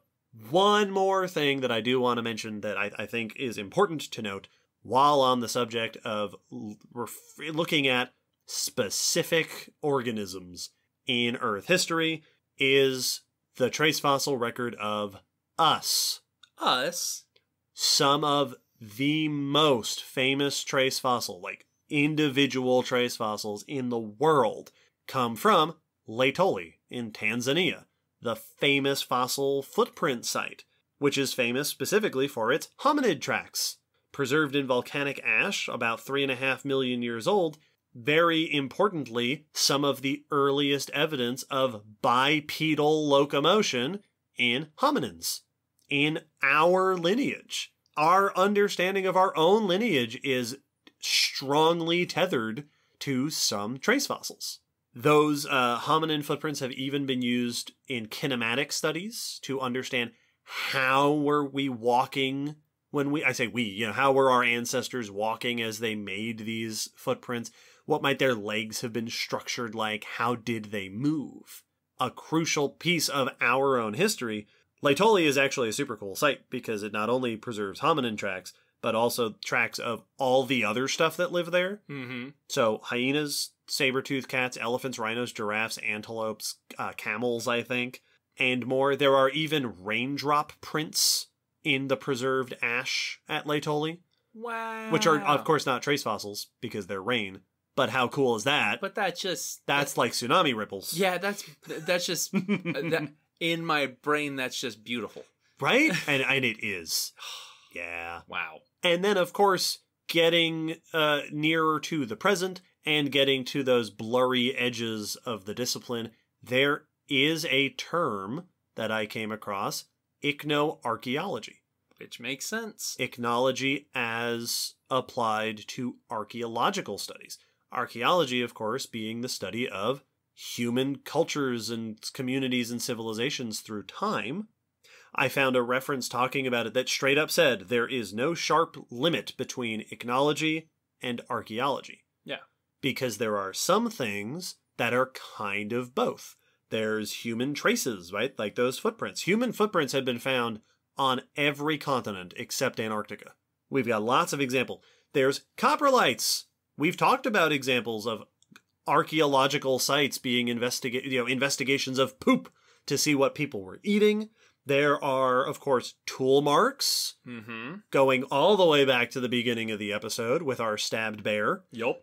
Signs of butchery and hunting that humans made marks on bones. Modification of bones can be arguably included in ichnology when we are modifying bones to make tools or to make artwork. That reference that I looked at even mentioned surgery. Signs of early surgery on bones. Yeah, we're leaving traces on the bones. Could arguably fall under ichnology. But then on the other hand, archaeological sites have also been used as sources of ichnological information. Because trace fossils can often be left in artificial substrates. Mm-hmm. There are, at medieval sites, there are places where there are footprints in the bricks of the buildings that have been used to identify local wildlife. Bivalve borings in the material of ancient buildings can provide information about sea levels. Because as the ocean comes up to meet these buildings, bivalves are digging into the walls. There are, I think I've mentioned this on the podcast before, there are fossil burrows from the early Paleozoic in the limestone that was used to construct the front steps of the geology building on East Tennessee State University campus right next to us. Yep. So you can get this cool information from, like, there are trace fossils in the stuff we have, in our structures and buildings. Which is a pretty awesome concept that now the substrate are artifacts that we've left behind. And therein lies that sort of blurry edge of the discipline, as is always the case. Ichnology meets archaeology in those kinds of cases where it's human traces, where it's traces in buildings. Ichnology meets body fossilology, which I don't actually know if that has a term. Yeah. In cases where you can find a coprolite with bugs in it. Mm-hmm. Or you can find an egg with an embryo in it. Or you can find the horseshoe crab that died at the end of its own trackway. We get these intersections where ichnology, and I think that it really does demonstrate the way that trace fossils are not actually a separate discipline. Yeah. They are a specific discipline, and they are a specific type of fossil, and ichnology is a particular branch of natural sciences. But there's no... They're not even... I hesitate to even describe them as like boxes with blurry edges. They're like, it's a bush. I was going to say, it's interwoven. It's like an aspen tree. Yeah. Just throughout all these other topics and concepts and studies. In the line of there is no distinct barrier between ichnology and archaeology, the first thought that came to my mind is way back at the beginning when you were going through the different terms for different kinds of trace fossils. Mm-hmm. One of them included nests. Like built nests, structures that are built, not just like I dug out a nest, but I put something together. Like a beehive. Like a beehive. Why does a house not count? Yeah. As one of those. What if not a nest is a house? A dwelling. So like that's a domicnia. That seems like a really big trace fossil. It's kind of like the argument between should we call it a necropsy or an autopsy. It's the same thing. Well, we just use a different one for humans a lot of the time. We've talked about where paleoanthropology grades into paleontology and archaeology have a blurry line between them. Artificial and natural. Yep. That really, your example makes me think. Yep. Is a house not of nature? Well, there's a Joe Rogan, I think, stand up about how the fact that cities are natural, because if they weren't, there'd only be one of them. They wouldn't be everywhere. It's not like there's just one weird one that we're all freaked out by. It's like they happened naturally because they happened everywhere people are. So trace fossils, this is another one of those episodes where like we've dipped our toe into what is a vast subject that will continue to come up over the course of the podcast and has. Like I said, if you want to learn a bunch about particular types of trace fossils and particular applications of trace fossils, listen to the Common Descent podcast. Yep. The other 117 episodes are full of great examples of ichnology. I mean, anytime we talk about an organism, especially a plant or animal, there's going to be a high chance that there's a trace fossil for the group we're talking about. Oh, yeah. Like leaves leave imprints, and they leave footprints, and this thing might bite something. So anytime we talk about a group of life, there's probably going to be a chance for a trace fossil to pop in there. This actually, this puts you, dear listeners, in a position that we, dear hosts, are not in, I realize as I say this, that you... I would hope, it is my hope that an episode like this can alter the perspective of listening to older discussions that we've had. Mm-hmm. That you can now go through an older episode with a mind of how we understand trace fossils. And, when you hear us mention trace fossils, because in future episodes, I will now be thinking about this. Oh, yes. Whenever we mention trace fossils, I'm going to be like, oh, look, all this stuff I know about trace fossils. But I don't listen to my podcast. While technically we could be in your shoes, we choose not to be. But we're not. So if you are one of those wacky folk who listen to our podcast over and over again, which we appreciate so much, but are always baffled by. Just keep doing it. It's fantastic. Awesome, but wow. That's it's not like we don't have things we do that with. No, yeah, we do that with other stuff, but not it's this us. podcast. Yeah, that's weird. Why would you listen to us that much? Yo, weirdo. It would be so cool if like each time there's new perspective because we've done an episode like this. I'm going to stop in a second. This is a rare episode that really does tie in to many of our other episodes. Yes. We have discussed this topic a lot it's like our climate episode, 113. That ties into a lot of previous discussions. And so this has been exciting for me. I hope you can tell. Hey, you know what else is exciting? We have a Patreon. Hey! And on our Patreon, if you become a Patreon, we will give you extra goodies. And one of those goodies is you can ask questions for us to answer here on the podcast. We happen to have a patron question to cap off this episode. Will, would you please, I have spoken so much, read this patron question. Happily. Our question comes from Sam, who asks, how can you estimate the lifespan of animals from the fossil record? Oh, now this is a good question. It's a very good question. We can do that. This is one of those cases where I feel it is important to say, usually we can't. Yes. Most fossils don't preserve that kind of evidence, but we can estimate the age of an individual fossil organism. When it comes to mammals, we use teeth. Yep. At the Gray Fossil site, I may have given this example before, the complete mastodon skeleton we have has fresh, almost unused wisdom teeth, which suggests it just got them. And based on modern elephants, we have a sense of how old proboscideans tend to be when they get their wisdom teeth.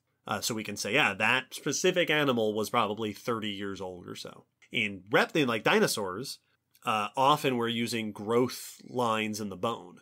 So as dinosaurs grow, their bones are creating, sort of like tree rings. It's very similar concept to tree rings. So you can get a sense of how many years they were alive. Also fossil trees. Yep. You can get a sense of how many years they were alive. This also applies to a lot of other reptile groups like crocs and stuff have a similar growth pattern.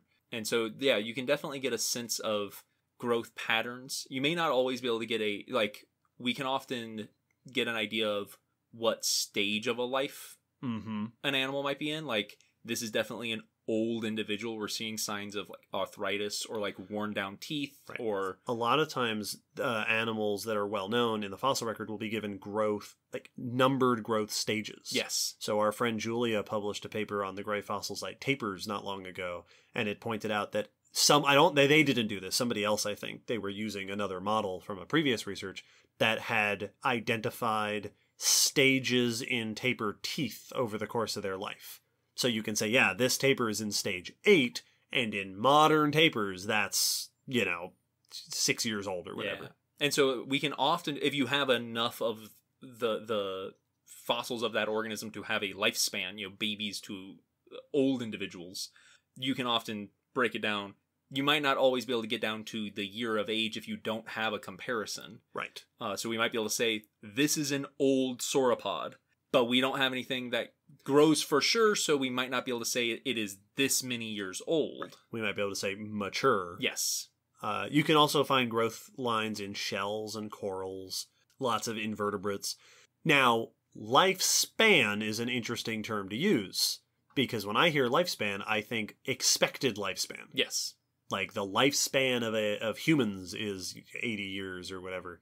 And in that regard, that is much harder to know from the fossil record, in part because lifespan is influenced by so many things. Like the lifespan of most animals in nature is much shorter than their possible lifespan. Yep. And this has been discussed, I think we may have mentioned this before, but it is a commonly cited observation of the dinosaur fossil record that most of our dinosaur fossils are not fully grown because they die before they reach adult age and become fossilized. So if you wanted to get like an expected lifespan from a fossil creature, you would need a community with lots of them that are able to be aged. Yep.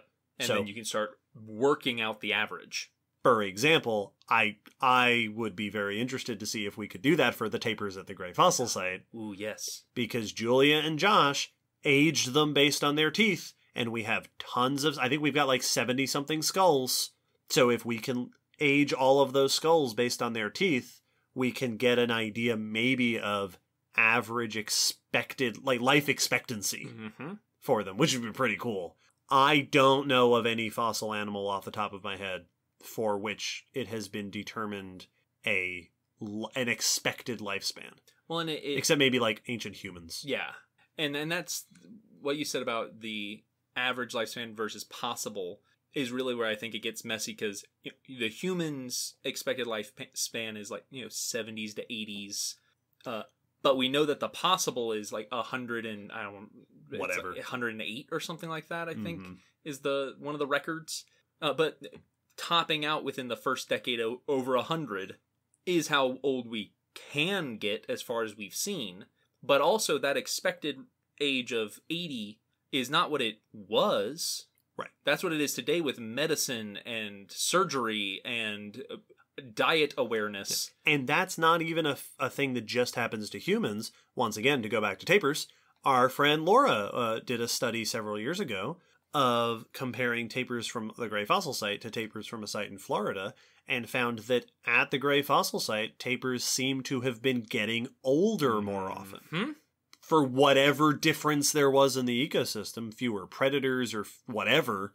Yeah, the life expectancy of a tapir at our site may very well have been different from the life expectancy at another site. Well, and I think the most telling of that is that it is painfully, blatantly obvious with most animals. Not all. There are definitely some that don't show this, and it's usually due to complications. But when you take a wild animal and a animal in human care, in captivity at a zoo or aquarium, the lifespan often close to doubles. Yes. Like, the one I would often talk about, because it would come up because they're big, so people want to know, how old does an alligator get? It's like, well, out in their natural habitat, 30 to 50 is an old alligator. Sure.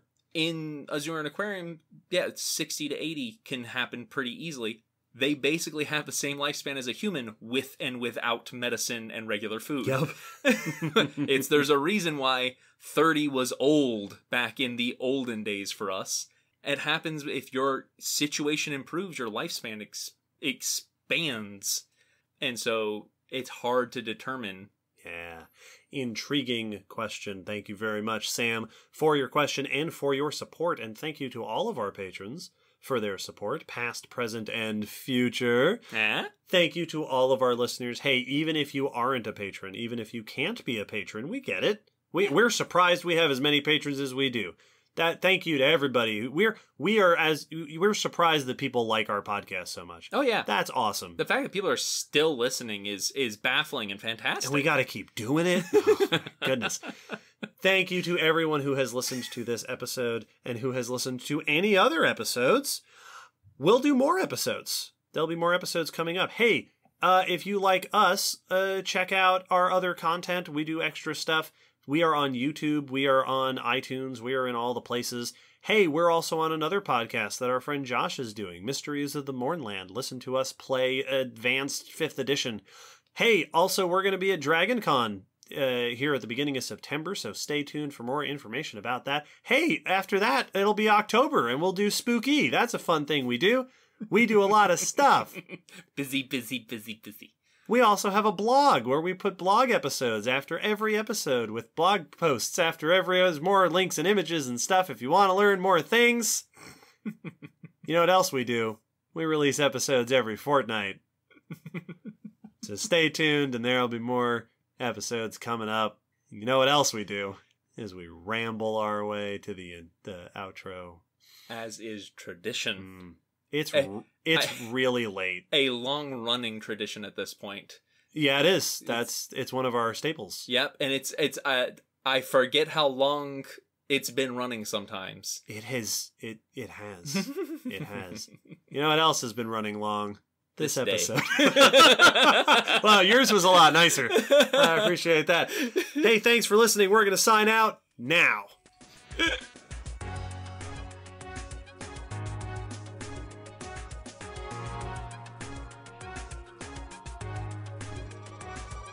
Thanks for listening to the Common Descent podcast. You can follow us on Facebook, Twitter, YouTube, and check our WordPress blog for pictures and links after each episode. Huge thanks to our patrons whose support helps keep this podcast running and who get access to bonus goodies on Patreon. The song you're hearing is called On the Origin of Species by Protodome, which we found at ocremix.org. Thanks again for listening. We hope you'll join us next time.